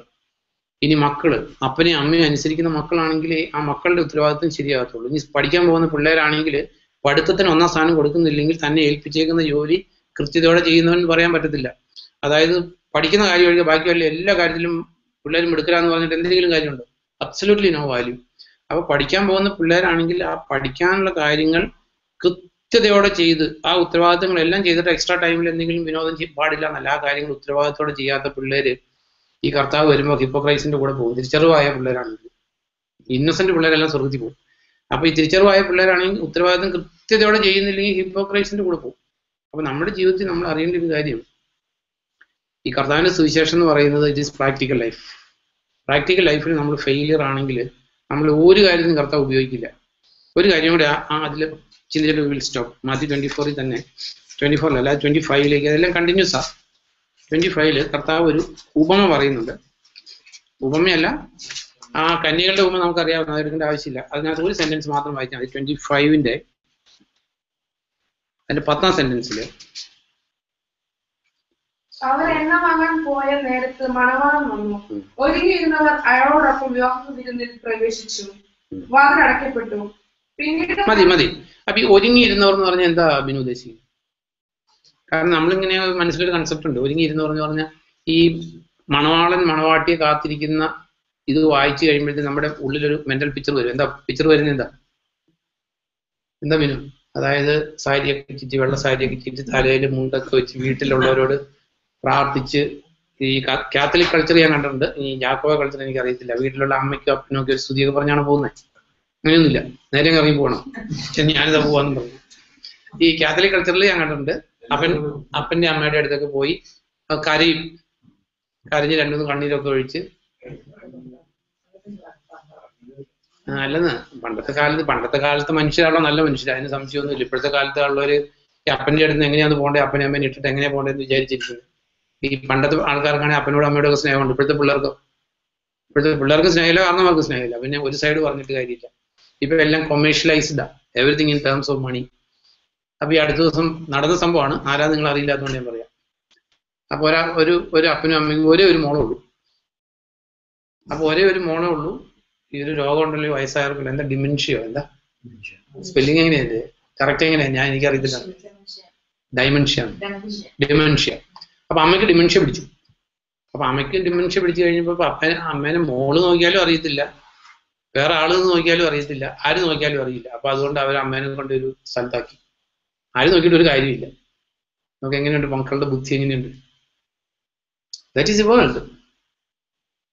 കാരണന്മാർക്ക് വേണ്ടി ത്യാഗം സഹിക്കാത്ത മക്കൾക്ക് വേണ്ടി. ഇത് ഞാൻ പറയുന്നത് കേട്ടിട്ടുണ്ട്. അതായത് ഇപ്പോൾ മക്കൾ വിദേശത്താണെന്നിരിക്കട്ടെ, അമ്മ നാട്ടില് അല്ലെ അപ്പൻ നാട്ടില് രോഗിയായിട്ട് കിടക്കുക. അപ്പൊ നാട്ടിൽ നിന്ന് പറഞ്ഞാൽ അമ്മയ്ക്ക് സീരിയസ് ആണ്. അപ്പൊ 2-3 തവണ ഫോൺ ചെയ്യും. എന്താ ഫോൺ ചെയ്ത് അഗെയിൻ ആൻഡ് അഗെയിൻ ചോദിക്കുന്നതിനാന്നറിയാം. അതായത് ഡോക്ടർ എന്താ പറഞ്ഞ്, ഡോക്ടർ പോയി ഒന്ന് കണ്ടിട്ട് പറ. അതായത് ഡോക്ടർ ദിസ് ടൈം അത്ര സീരിയസ് അല്ലെങ്കിൽ പോവില്ല. എഗെയിൻ ആൻഡ് എഗെയിൻ ഉറപ്പ്, ഈ തവണ മിക്കവാറും പോകുന്ന ഉറപ്പ് വരുത്തിയാൽ മാത്രമേ പോകത്തുള്ളൂ. വൈ? ബേസിക് റീസൺ എന്താ? അല്ല, സ്നേഹം. ഫ്ലൈറ്റിന് ടിക്കറ്റ് എടുക്കണമെങ്കിൽ പൈസ കുറച്ച് ചിലവാകും. അതുകൊണ്ടല്ല. സ്നേഹത്തിനൊന്നും ഒരു കുറവില്ല. സ്നേഹം അത് മരിച്ചു കഴിഞ്ഞാൽ പോവും. അപ്പൊ സ്നേഹം കുറവായിട്ടാണ്. മരിച്ചു കഴിഞ്ഞാൽ പോവും. അവിടെ ചെന്നാല് ഈ കാത്തലിക് കൾച്ചറിലൊക്കെ ഞാൻ കണ്ടേക്കുന്നത് എന്താ ചെയ്യുന്നത്, ആ ശവാടത്തിന്റെ ദിവസം എല്ലാവരും കറുത്ത സാരി ഇട്ടു. എന്തിനു വേണ്ടിയിട്ടാണ്? ഈ ഫോട്ടോയിലൊക്കെ നല്ല ബ്യൂട്ടിഫുൾ ആയിട്ട് കാണാൻ വേണ്ടി. അമ്മയോട് ഈ അവസാനം അന്ത്യോപചാരമൊക്കെ അർപ്പിക്കുമ്പോൾ കരയും കണ്ണീര് തുടക്കുകയൊക്കെ ചെയ്യും. എന്നാലും ഈ പണ്ട് ഈ ബോബനും മോളി എന്ന് പറഞ്ഞ് ഈ മനോരമയിൽ വരുന്നത് ഞാൻ വായിച്ചിട്ടുണ്ട്. ഇപ്പൊ വായിക്കാറില്ല, കാണാറില്ല. അപ്പൊ അതിനകത്ത് ഇങ്ങനെ ഈ ശവാടകന് പോകാൻ വേണ്ടിയിട്ട് ഭാര്യ ഭർത്താവിന്റെ അടുത്ത് പറയാം, എനിക്ക് കറുത്ത ബ്ലൗസ് ഇല്ല, അതുകൊണ്ട് ഞാൻ പോകില്ല. അപ്പൊ കറുത്ത ബ്ലൗസൊക്കെ തയ്പ്പിച്ച് കൊടുത്തപ്പോൾ അതിനകത്ത് ഒരു കമന്റ് എഴുതി, ഇവർ മരണ വീട് പോലും ഒഴിവാക്കാത്തവരാണ് എന്ന് പറഞ്ഞ പോലെ എല്ലാ റിലേഷനും കൊമേഴ്ഷ്യലൈസ്ഡാണ്. അപ്പനും അമ്മയും നാട്ടിൽ രോഗിയാണെങ്കിൽ ശരി, ഞാൻ ഈ തവണ പോയിട്ട് മരിച്ചില്ലെങ്കിലും എനിക്ക് എൻ്റെ അമ്മേനെ അല്ലെ അപ്പനെ ഒന്ന് കാണാമല്ലോ എന്ന് കരുതി ഒരു ടിക്കറ്റ് എടുക്കില്ല. നോ. അപ്പൊ അതുകൊണ്ട് നാച്ചുറലി വാട്ട് ഈസ് ഹാപ്പനിങ്, അങ്ങനെയുള്ളവർക്കൊന്നും ആ അമ്മേനെ അപ്പനെ ഒന്നും കാണാനുള്ള അവസരം ആരും കൊടുക്കില്ല, ദൈവം കൊടുക്കില്ല. കാരണം if you are not willing to pay A cos four what ever, കാണാൻ പറ്റില്ല. ദൈവം എന്ന് പറയുന്നത് there is a judge. ഇത് ആരൊക്കെ വിശ്വസിച്ചാലും വിശ്വസിച്ചില്ലേലും there is a judge. Nobody can escape. ആർക്കും മിസ്സാകാത്ത ഒരു അപ്പോയിന്റ്മെന്റ് ആയി. You have to stand in front of the Lord. ആ അപ്പോയിന്റ്മെന്റ് മിസ്സാകത്തില്ല. Nobody can escape. ഒരു ദിവസം അറ്റൻഷൻ ആയിട്ട് പോയി നിന്നേ പറ്റൂ. ഇന്നൊക്കെ എന്തൊക്കെ പറഞ്ഞാലും നമുക്ക് ആർക്കും എസ്കേപ്പ് ചെയ്യാൻ പറ്റാത്ത ഒരു അസൈൻമെന്റ് ഉണ്ട്. അപ്പൊ ഇതില് അതുകൊണ്ട് നമ്മൾ ചിന്തിക്കേണ്ട ഒരു കാര്യം, ഇപ്പൊ ഇവിടെ ഞാൻ ചോദിച്ചത് ഒരുങ്ങിയിരിക്കുന്നവർ എന്ന് പറഞ്ഞാൽ എന്താ അതിന്റെ അർത്ഥം എന്താ? അപ്പൊ നമ്മൾ ഈ കല്യാണത്തെ കുറിച്ച് പറഞ്ഞത് ഒരുങ്ങിയിരിക്കുന്ന മണവാളിനെ റിസീവ് ചെയ്യാന്ന് പറയുമ്പോൾ നമ്മുടെ മനസ്സിലേക്ക് വരുന്ന പിക്ചർ എന്താ? ഒരു കല്യാണ സീനാ വരുന്നത്. മണവാളിനെ നമ്മൾ പ്രതീക്ഷിച്ചിരിക്കുക. എന്നോ ഇവിടെ ഒരുങ്ങിയിരിക്കുന്നത് സാരി ഇട്ടുന്നതും അല്ല, പൗഡർ ഇടുന്നതും അല്ല, തലയിൽ മുടി വയ്ക്കുന്നതും അല്ല. നമ്മൾ ആദ്യം വായിച്ച കാര്യം, തൻ്റെ ജോലികൾ കൃത്യമായി ചെയ്തുകൊണ്ടിരിക്കുന്നവർക്ക് കർത്താവ് എപ്പോൾ വേണേലും വന്നോട്ടെ, അബ്സല്യൂട്ട്ലി നോ പ്രോബ്ലം. എന്നാൽ ഇനി കുറേയോടെ ഒരുങ്ങാൻ എന്ന് പറഞ്ഞാൽ വേറെ ഒന്നുമല്ല. അല്ലാതെ ഇനിയിപ്പോൾ നമ്മൾ കുറച്ച് മാനസാന്തരപ്പെടാനോ കുറേയോടെ സുവിശേഷം പറയാനോ കുറച്ചുകൂടെ ബൈബിൾ വായിക്കാനോ ഒന്നുമല്ല. നമുക്ക് അൺറിപ്പൻറ്റഡ് സിൻ ഒന്നും നമ്മുടെ ജീവിതത്തിൽ ഒരിക്കലും പാടില്ല. തെറ്റ് വന്നാൽ എന്നും നാളെ എന്നുള്ള വേർഡിന് ഒരു പ്രസക്തിയില്ല ക്രിസ്ത്യൻ ലൈഫിൽ. അത് ഫറോന്റെ വേർഡാണ്. അല്ലെങ്കിൽ ഫറോൻ പിന്നെ ന്യൂ ടെസ്റ്റമെന്റ് ആക്സിൽ ആരാ? ഫേസ്റ്റസോ അത് ഫെലിസ്റ്റസോ ആരും പറയുന്നില്ല, ഫേസ്തോസ്. എപ്പോഴാണ് സുവിശേഷം കേൾക്കണമെന്ന് ചോദിച്ചപ്പോൾ അങ്ങനെ എന്താ പറയുന്നത്? ശരി, നാളെ കേൾക്കാം. അപ്പൊ ഇതൊക്കെ ഡെമോണിക് ആയിട്ടുള്ള കാര്യങ്ങളാണ്. നമ്മുടെ ജീവിതത്തിൽ ഈ ഒരുങ്ങിയിരിക്കുന്നവർ എന്ന് പറയുമ്പോൾ നമ്മുടെ മനസ്സിൽ മണവാളനും മണവാട്ടി ആയതുകൊണ്ട് ഇനിയിപ്പം ഇവിടുത്തെ സീനാണെങ്കിൽ ഒരു ലോങ് റോബൊക്കെ ഇട്ട് പെണ്ണിങ്ങനെ ഒരുങ്ങിയിരിക്കുന്നോ, അതായത് തൻ്റെ ജോലികൾ കൃത്യമായിട്ട് ചെയ്തുകൊണ്ട് ഇരിക്കുന്നവർക്ക് കർത്താവ് എപ്പോൾ വന്നോട്ടെ, അബ്സല്യൂട്ട്ലി നോ പ്രോബ്ലം. എന്നിട്ട് അടിയിലേക്കുള്ള ഉപമയുടെ ജസ്റ്റ് പെട്ടെന്ന് വായിച്ച് നമുക്ക് സ്റ്റോപ്പ് ചെയ്യാം. അതിന് 14 തുടങ്ങി വായിക്കുമ്പോൾ പെട്ടെന്ന് വായിച്ചാലും ഇന്ന് വായിക്കാം. യാത്ര പുറപ്പെട്ടപ്പോൾ വൃത്തിയെ വിളിച്ച് തന്റെ സ്വത്തെല്ലാം അവരെ ഏൽപ്പിച്ച ഒരു മനുഷ്യ സദൃശ്യമാണ് സ്വർഗരാജ്യം. അവരുടെ പ്രാപ്തിക്ക് അനുസൃതമായി അവർക്ക് അയാൾ പണം കൊടുത്തു. ഇറ്റ്സ് വെരി ഇമ്പോർട്ടന്റ്, അത് നമ്മൾ വിട്ടുകളയരുത്. അവരുടെ പ്രാപ്തിക്ക് അനുസൃതമായി അവർക്ക് അയാൾ പണം കൊടുത്തു. ചുമ്മാ കൊടുക്കുമല്ലേ, രാജപ്രാണ്ടം മാരി ഇത്ര ഇത് ഏൽപ്പിക്കുകയല്ല ഇത്. കാരണം നമ്മൾ അറിയേണ്ട ഒരു കാര്യം, ഇത് കർത്താവിന് വേണ്ടിയിട്ട് നമ്മുടെ റിസോഴ്സ് ഉപയോഗിക്കുന്ന കാര്യത്തെ കുറിച്ച് പറഞ്ഞിരിക്കുന്നത്. സുവിശേഷീകരണമായാലും എന്ത് കാര്യമാണെങ്കിലും ഇപ്പം നമ്മുടെ പണം അത് എന്തിനു വേണ്ടിയാണ് നമ്മൾ ഉപയോഗിക്കുന്നത് എന്നുള്ളതാണ് അതിന്റെ വാല്യൂ നിശ്ചയിക്കുന്നത്. അപ്പം ഈ തങ്ങളുടെ പ്രാപ്തിക്ക് അനുസരിച്ച് കൊടുത്തു. എന്നിട്ട് പെട്ടെന്ന് വായിച്ചു. ഒരാൾക്ക് 5 താലന്ത്, മറ്റൊരാൾക്ക് 2 താലന്ത്, മൂന്നാമന് 1 താലന്ത്. പിന്നീട് അയാൾ യാത്ര തിരിച്ചു. 5 താലന്ത് കിട്ടിയവൻ ഉടനെ അത് കൊണ്ടുപോയി കച്ചവടത്തിൽ മുടക്കി 5 താലന്ത് കൂടി സമ്പാദിച്ചു. അപ്രകാരം തന്നെ 2 താലന്ത് കിട്ടിയവനും 2 താലന്ത് കൂടി സമ്പാദിച്ചു. എന്നാൽ 1 താലന്ത് ലഭിച്ചവൻ പോയി നിലത്ത് ഒരു കുഴി ഉണ്ടാക്കി യജമാനൻ തന്ന താലന്ത് അതിലൊളിച്ചു വെച്ചു. ഏറെ കാലത്തിന് ശേഷം ആ വൃത്തിയുടെ യജമാനൻ. നമ്മളെ സംബന്ധിച്ചാണ് ഏറെ കാലം എന്ന് പറഞ്ഞിരിക്കുന്നത്. ചില ആൾക്കാർക്ക് 50 വയസ്സായിരിക്കും, ചില ആൾക്കാർക്ക് 80 വർഷമായിരിക്കും, ചില ആൾക്ക് 60 വർഷമായിരിക്കും. അപ്പൊ ഇതൊരു നീണ്ട ഹ്യൂമൻ സ്കെയിൽ, ഇതൊരു നീണ്ട കാലം അല്ലേ. ഏറെ കാലത്തിന് ശേഷമാണ് നമ്മൾ കണക്ക് കൊടുക്കാൻ പോകുന്നത്. എന്താ പറയുന്നത്, ചിലർക്ക് അത് എത്ര കാലം എന്നുള്ളത് കർത്താവ് നിശ്ചയിക്കും. നമ്മൾ അറിയേണ്ട ഒരു കാര്യം, നമ്മുടെ കയ്യിൽ ദൈവം തന്നേക്കുന്ന താലന്ത് നമ്മുടെ ശേഷിക്കനുസരിച്ചാണ്. നമുക്ക് അത് ഹാൻഡിൽ ചെയ്യാനുള്ള താലന്ത് ദൈവം തന്നിട്ടുള്ളൂ. നമ്മൾ ചിന്തിക്കുന്ന കാര്യം, നമുക്ക് ചെയ്യാൻ പറ്റാത്ത ഒരു ജോലിയിൽ ദൈവം കൊണ്ട് നമ്മൾ അപ്പോയിന്റ് ചെയ്യും? ഒരിക്കലും ചെയ്യത്തില്ല. നോ. നമുക്ക് ആ താലന്ത് നമ്മൾ ഒരു സ്ഥലത്ത് ദൈവം ആക്കുന്നത്, അല്ലെങ്കിൽ നമ്മളെ ഏൽപ്പിച്ചിരിക്കുന്ന ഉത്തരവാദിത്തത്തിനുള്ള ശേഷി നമുക്കുണ്ട്. അല്ല അതുകൊണ്ട് ദൈവത്തിൽ ആശ്രയിക്കേണ്ടോ പ്രാർത്ഥിക്കേണ്ടതൊന്നുമല്ല. അപ്പൊ തങ്ങളുടെ പ്രാപ്തിക്ക് അനുസരിച്ച് താലന്ത് കൊടുക്കും. ഒരാൾക്ക് 5 കൊടുത്തു, ഒരാൾക്ക് 2 കൊടുത്തു, ഒരാൾക്ക് 1 കൊടുത്തു. മുഴുവൻ വായിക്കേണ്ട അറിയാവുന്ന സംഭവം ആയതുകൊണ്ട് ഏറെ കാലത്തിന് ശേഷം, ഇപ്പൊ നമ്മളെല്ലാം കർത്താവിനെ അറിഞ്ഞിട്ടുള്ള കാലം, അതിനു മുമ്പുള്ള തെറ്റുകളൊക്കെ ദൈവം റൈറ്റ് ഓഫ് ചെയ്യും. കർത്താവിനെ അറിഞ്ഞതിന് ശേഷം തന്നെ ഏറെ കാലമുണ്ട്. ഇപ്പൊ എനിക്ക് 27-28 years ആയി കർത്താവിനെ അറിഞ്ഞതിന് ശേഷം. എന്റെ താലന്തുകൾ എന്താ പറയുന്നത്, വിശ്വസ്തയോടുകൂടി ക്രയവിക്രയം ചെയ്തിട്ടില്ല. നോ. പക്ഷെ ഇപ്പൊക്കെ കുറേയുടെ ഒരു എന്താ പറയുന്നത് ബോധ്യം വന്നിട്ടുണ്ട്. അതിന്റെ ഏർലി ഡേയ്സിലൊക്കെ ബാക്ക് സ്ലൈഡ് ചെയ്തിട്ടില്ല. At the same time I could have lead A better life. അതിനൊക്കെ ബെറ്റർ ആയിട്ട് കർത്താവിന് വേണ്ടി ജീവിക്കാമായിരുന്നു. അബ്സല്യൂട്ട്ലി ഒരു സംശയമില്ല. അപ്പൊ ഇതിൽ ഏറെ കാലത്തിന് ശേഷം വന്ന് കണക്ക് ചോദിച്ചു. നമുക്കറിയാവുന്ന സംഭവം, 5 കിട്ടിയവൻ 5 താലന്ത് കിട്ടിയവൻ 5 താലന്ത് കൂടി കൊണ്ടുവന്ന് പറഞ്ഞു, യജമാനനെ, അങ്ങ് എനിക്ക് 5 താലന്താണല്ലോ തന്നത്. ഞാൻ ഇത് 5 താലന്ത് കൂടി ഉണ്ടാക്കിയിട്ടുണ്ട്. യജമാനൻ അയാളോട് പറഞ്ഞു, കൊള്ളാം, നീ നല്ലവൻ വിശ്വസ്തനുമായ ഭൃത്യൻ. ചെറിയ കാര്യത്തിൽ വിശ്വസ്തനായിരുന്നത് കൊണ്ട് നിന്നെ ഞാൻ വലിയ കാര്യങ്ങളിൽ ചുമതല ഏൽപ്പിക്കും. നമ്മൾ അറിയേണ്ട ഒരു കാര്യം, ഇതിന് ഈ ഇവിടെ ആ ഗ്ലോറി പ്രാപിക്കാൻ അല്ലെങ്കിൽ വലിയ എക്സാൾട്ടഡ് പൊസിഷനിലേക്ക് വരാൻ ഉണ്ടായിരുന്ന ബേസിക് റീസൺ ഈ ലോകം മുഴുവൻ നടന്ന സുവിശേഷം പറഞ്ഞിട്ടോ അല്ലെങ്കിൽ ലോക സുവിശേഷകനായിട്ടോ അല്ലെങ്കിൽ ഒരു ഗ്ലോബൽ ഇവാഞ്ചലിസ്റ്റ് ആയിട്ടൊന്നും അല്ല. ദൈവം എന്താ ജഡ്ജ് ചെയ്ത്? ശ്രദ്ധിക്കേണ്ട കാര്യം നമ്മളെ സംബന്ധിച്ച് ചെറിയ കാര്യത്തിൽ വിശ്വസ്തനായിരുന്നത് കൊണ്ട് വലിയതിലേൽപ്പിക്കും. കാരണം വലിയ കാര്യത്തിൽ നമുക്ക് ഇപ്പൊ $100 കാര്യത്തിൽ വിശ്വസ്തരായിരിക്കും, അല്ലെ $10,000 കാര്യത്തിൽ വിശ്വസ്തരായിരിക്കും. അതല്ല ദൈവം നോക്കുന്നത്. അത് ലോകത്തിലെ സെക്യുലർ വേൾഡിലുള്ളവരും അങ്ങനെ വലിയ മാഫിയ നടത്തുന്നവരൊന്നും അല്ല, ആണോ? പക്ഷെ മൈന്യൂട്ട് കാര്യങ്ങളിൽ നീ ചെറിയ കാര്യത്തിൽ വിശ്വസ്തനായിരുന്നത് കൊണ്ട് എന്ത് ചെയ്യും? നമുക്കറിയാൻ സ്ഥലം എടുക്കേണ്ട ആവശ്യമില്ല, നമുക്ക് ഗിരിപ്രഭാഷണം പഠിച്ചതാ. അതായത് ഈ ചെറിയത് പോലും അനുസരിക്കാൻ പഠിപ്പിക്കുകയും ചെയ്യുന്നവൻ സ്വർഗരാജ്യത്തിൽ, ഈ ചെറിയ കാര്യം പോലും അനുസരിക്കാൻ പഠിപ്പിക്കുകയും ചെയ്യാത്തവൻ എവിടെ വിളിക്കപ്പെടും? എവിടെ ലിസ്റ്റ്? സ്വർഗരാജ്യത്തിൽ തന്നെ. അതാ നമ്മൾ അറിയേണ്ട ഒരു കാര്യം. അല്ലാതെ ഈ സ്വർഗരാജ്യത്തിൽ അല്ല അവൻ നരകത്തിൽ പോകുന്നല്ല എഴുതിയിരിക്കുന്നത്. കർത്താവ് അങ്ങനെയല്ല പറഞ്ഞത്. അത് നമ്മൾ അറിയേണ്ട ഒരു കാര്യം. അപ്പൊ നമ്മളെ സംബന്ധിച്ച് ഈ ഫ്യൂച്ചറിൽ ഹൈലി കാരണം നമ്മളെല്ലാം എനിക്ക് അവിടെ താഴ്ത്തുന്ന സ്ഥാനം മതി എന്ന് പറയുന്നത് it's not A sign of humility. അതൊരു ഹ്യൂമിലിറ്റിയുടെ സൈനൊന്നുമല്ല. നമ്മളെ കുറിച്ചുള്ള ദൈവഹിതം നിറവേറ്റേണ്ടവരാണ് നമ്മൾ ഏറ്റവും നല്ല നിലകളിൽ എത്തിപ്പെടണമെന്ന ദൈവത്തിന്റെ ആഗ്രഹം. അപ്പൊ അതുകൊണ്ട് ഏറ്റവും ചെറിയ കാര്യത്തിൽ നമ്മൾ ആദ്യം പറഞ്ഞ പോലെ തന്നെ വിശ്വസ്തത എന്ന് പറഞ്ഞേക്കുന്ന സുവിശേഷം പറയുന്ന കാര്യത്തിലല്ല, നമ്മുടെ ടോട്ടൽ ലൈഫിലെ നമ്മൾ അപ്പൻ, അമ്മ, മക്കള്, അല്ലെ ജോലി ചെയ്യുന്ന സ്ഥലം, ഇത്ര സ്ഥലത്ത് എല്ലായിടും കവർ ചെയ്ത് then the obligation to the nation. നമുക്ക് ഡ്രൈവിംഗ് ലൈസൻസ് ഇല്ലാത്തതുകൊണ്ട് വണ്ടി ഓടിക്കാതിരിക്കുന്ന ആൾക്കാരെ ഞാൻ ഇവിടുത്തെ സാഹിബ്മാരുടെ ഇടയിൽ കണ്ടിട്ടുണ്ട്. നമ്മുടെ ഇടയിൽ കാണാൻ ബുദ്ധിമുട്ടാണ്. നമ്മുടെ ഇടയിലുള്ളവർ എന്ത് ചെയ്യുന്നു? കാരണം ഇവിടെ പോലീസ് ചെക്കപ്പ് ഇല്ലാത്തതുകൊണ്ട്, ദൈവത്തെ ഭയം ഇല്ലാത്തതുകൊണ്ട് നോ പ്രോബ്ലം. ദൈവത്തെ ഭയമില്ല, പോലീസിനെ മാത്രമേ പേടിയുള്ളൂ.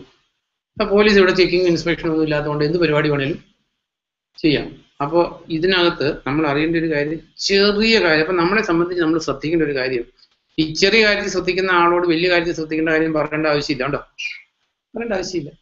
അപ്പൊ ചെറിയ കാര്യത്തിൽ വിശ്വസ്തനാണെങ്കിൽ എറ്റേണിറ്റിയിൽ you will be in an exalted position. രണ്ട് കിട്ടിയവൻ പിന്നീട് 2 തലത്ത് കിട്ടിയവൻ മുന്നോട്ട് വന്നു ഇങ്ങനെ പറഞ്ഞു, യജമാനനെ, അങ്ങ് 2 തലത്താണോ എന്നെ ഏൽപ്പിച്ചത്? ഞാനിതാ 2 തലത്ത് കൂടി ഉണ്ടാക്കിയിട്ടുണ്ട്. യജമാനൻ അയാളോട് പറഞ്ഞു, കൊള്ളാം, നീ നല്ലവരും വിശ്വസ്തനുമായ ഭൃത്യൻ. ചെറിയ കാര്യത്തിൽ വിശ്വസ്തനായത് കൊണ്ട് നിന്നെ ഞാൻ വലിയ കാര്യങ്ങളിൽ ചുമതലപ്പെടുത്തും.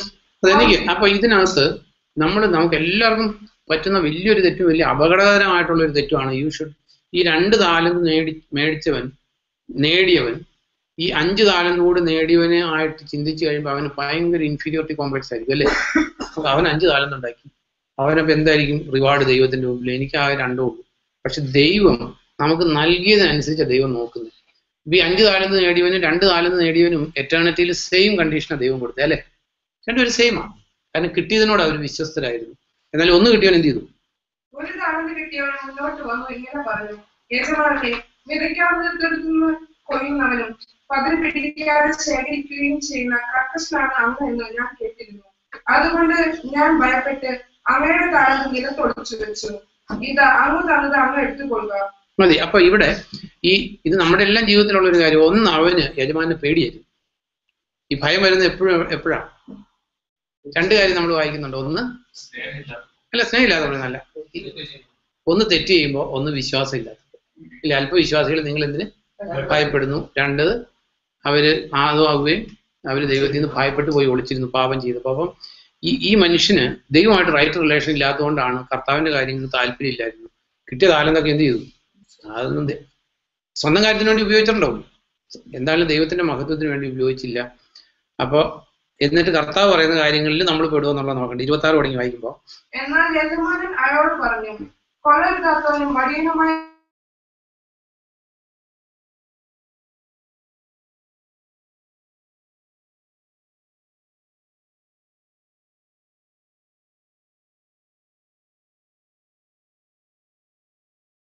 Another quality.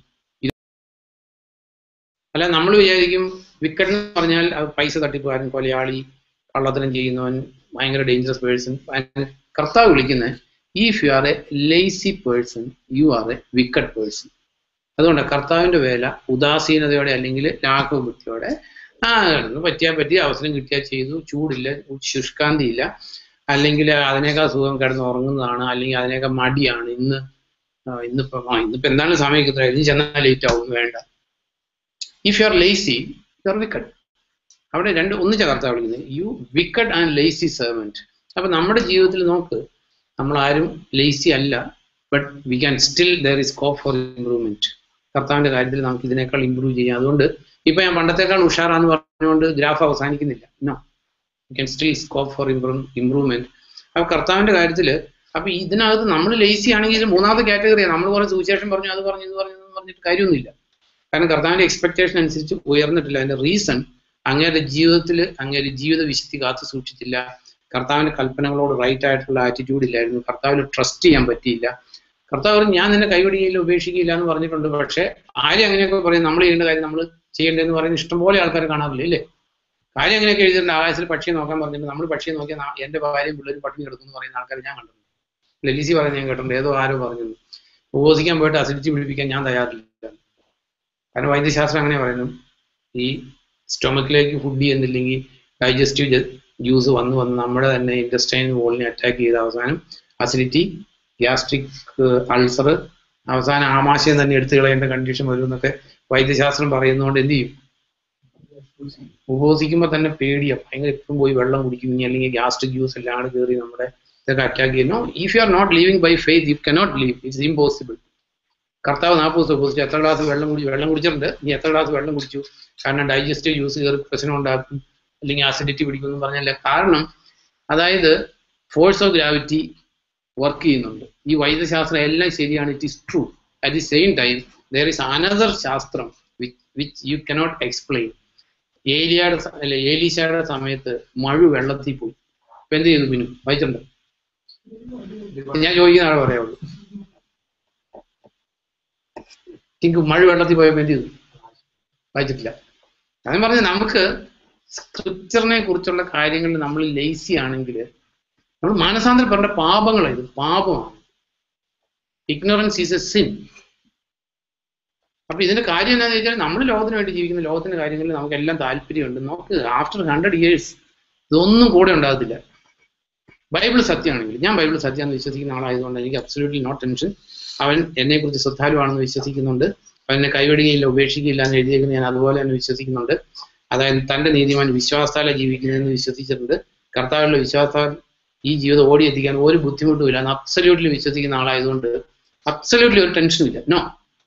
ഇപ്പൊ നമുക്ക് ജോലിയിൽ നിന്ന് പിരിച്ചുവിട്ടു 2 days ബാക്ക്. ഞാൻ എന്നും എല്ലാവരോടും പറയുന്ന ഒരു കാര്യമാണ്, ഒരു വാതിൽ ദൈവം അടച്ചാൽ വേറൊരു വാതില് തുറന്നിട്ടുണ്ടാവും. ആ വാതിൽ കണ്ടുപിടിക്കുക എന്നുള്ള ജോലി നമ്മൾ ഏൽപ്പിച്ചിട്ടുണ്ട്. Absolutely no tension.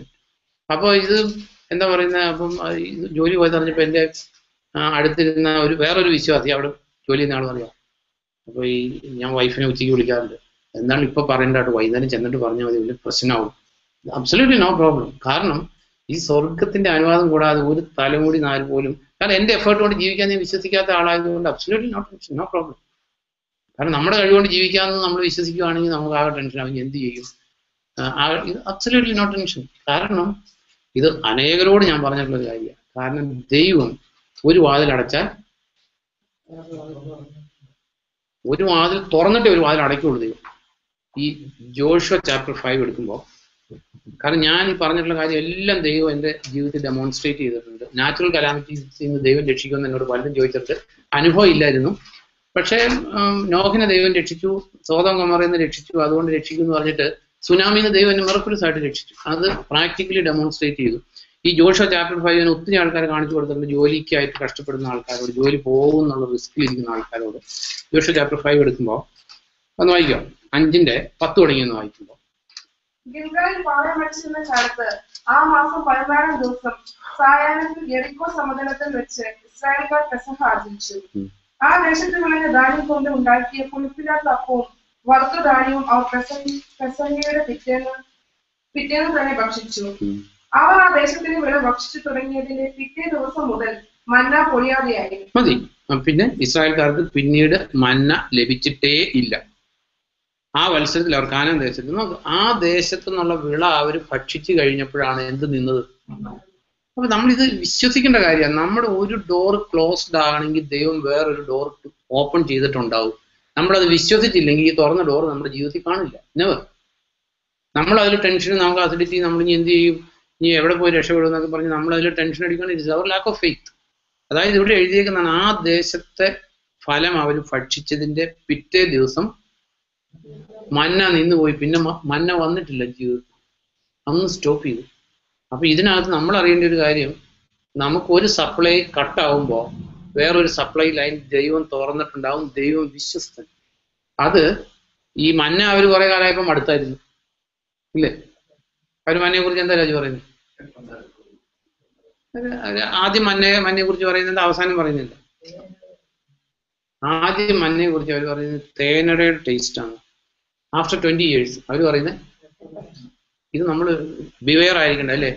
ഈ നമ്മൾ മക്കളെയൊക്കെ വളർത്തുമ്പോൾ സൂക്ഷിക്കേണ്ട കാര്യം. പിള്ളേർ പറയില്ല എന്നും ഈ ഒരു കറി തന്നെയുള്ളൂ, എന്നും ഇഡ്ഡലി സാമ്പാറും തന്നെ, ഇഡ്ഡലി സാമ്പാറും അല്ലെങ്കിൽ നമുക്ക് ഇത് ഇസ്രായേൽക്കാരുടെ ആ അൺകൺവേർട്ടഡ് അല്ലെങ്കിൽ അവർ മരുഭൂമി യാത്രയിൽ അവർ നമുക്ക് ദൈവം പട്ടിണി കിടന്ന് മരിക്കുന്ന ആൾക്കാർ ഇഷ്ടം പോലെ ഉണ്ട്. അവര് നമ്മൾ 3 ദിവസം കഴിഞ്ഞ് നമ്മൾ ഇത് തന്നെ ഉള്ളൂ എന്ന് ചോദിക്കുന്ന ഫുഡ് ആ ഇല്ലാത്തവർക്ക് കിട്ടിയാൽ നമ്മൾ റെയിൽവേ സ്റ്റേഷനിൽ കണ്ടിട്ടുണ്ടാവും. ആ എച്ചിൽ വറുത്ത് തിന്നുന്ന പിള്ളേരെ കണ്ടിട്ടില്ലേ?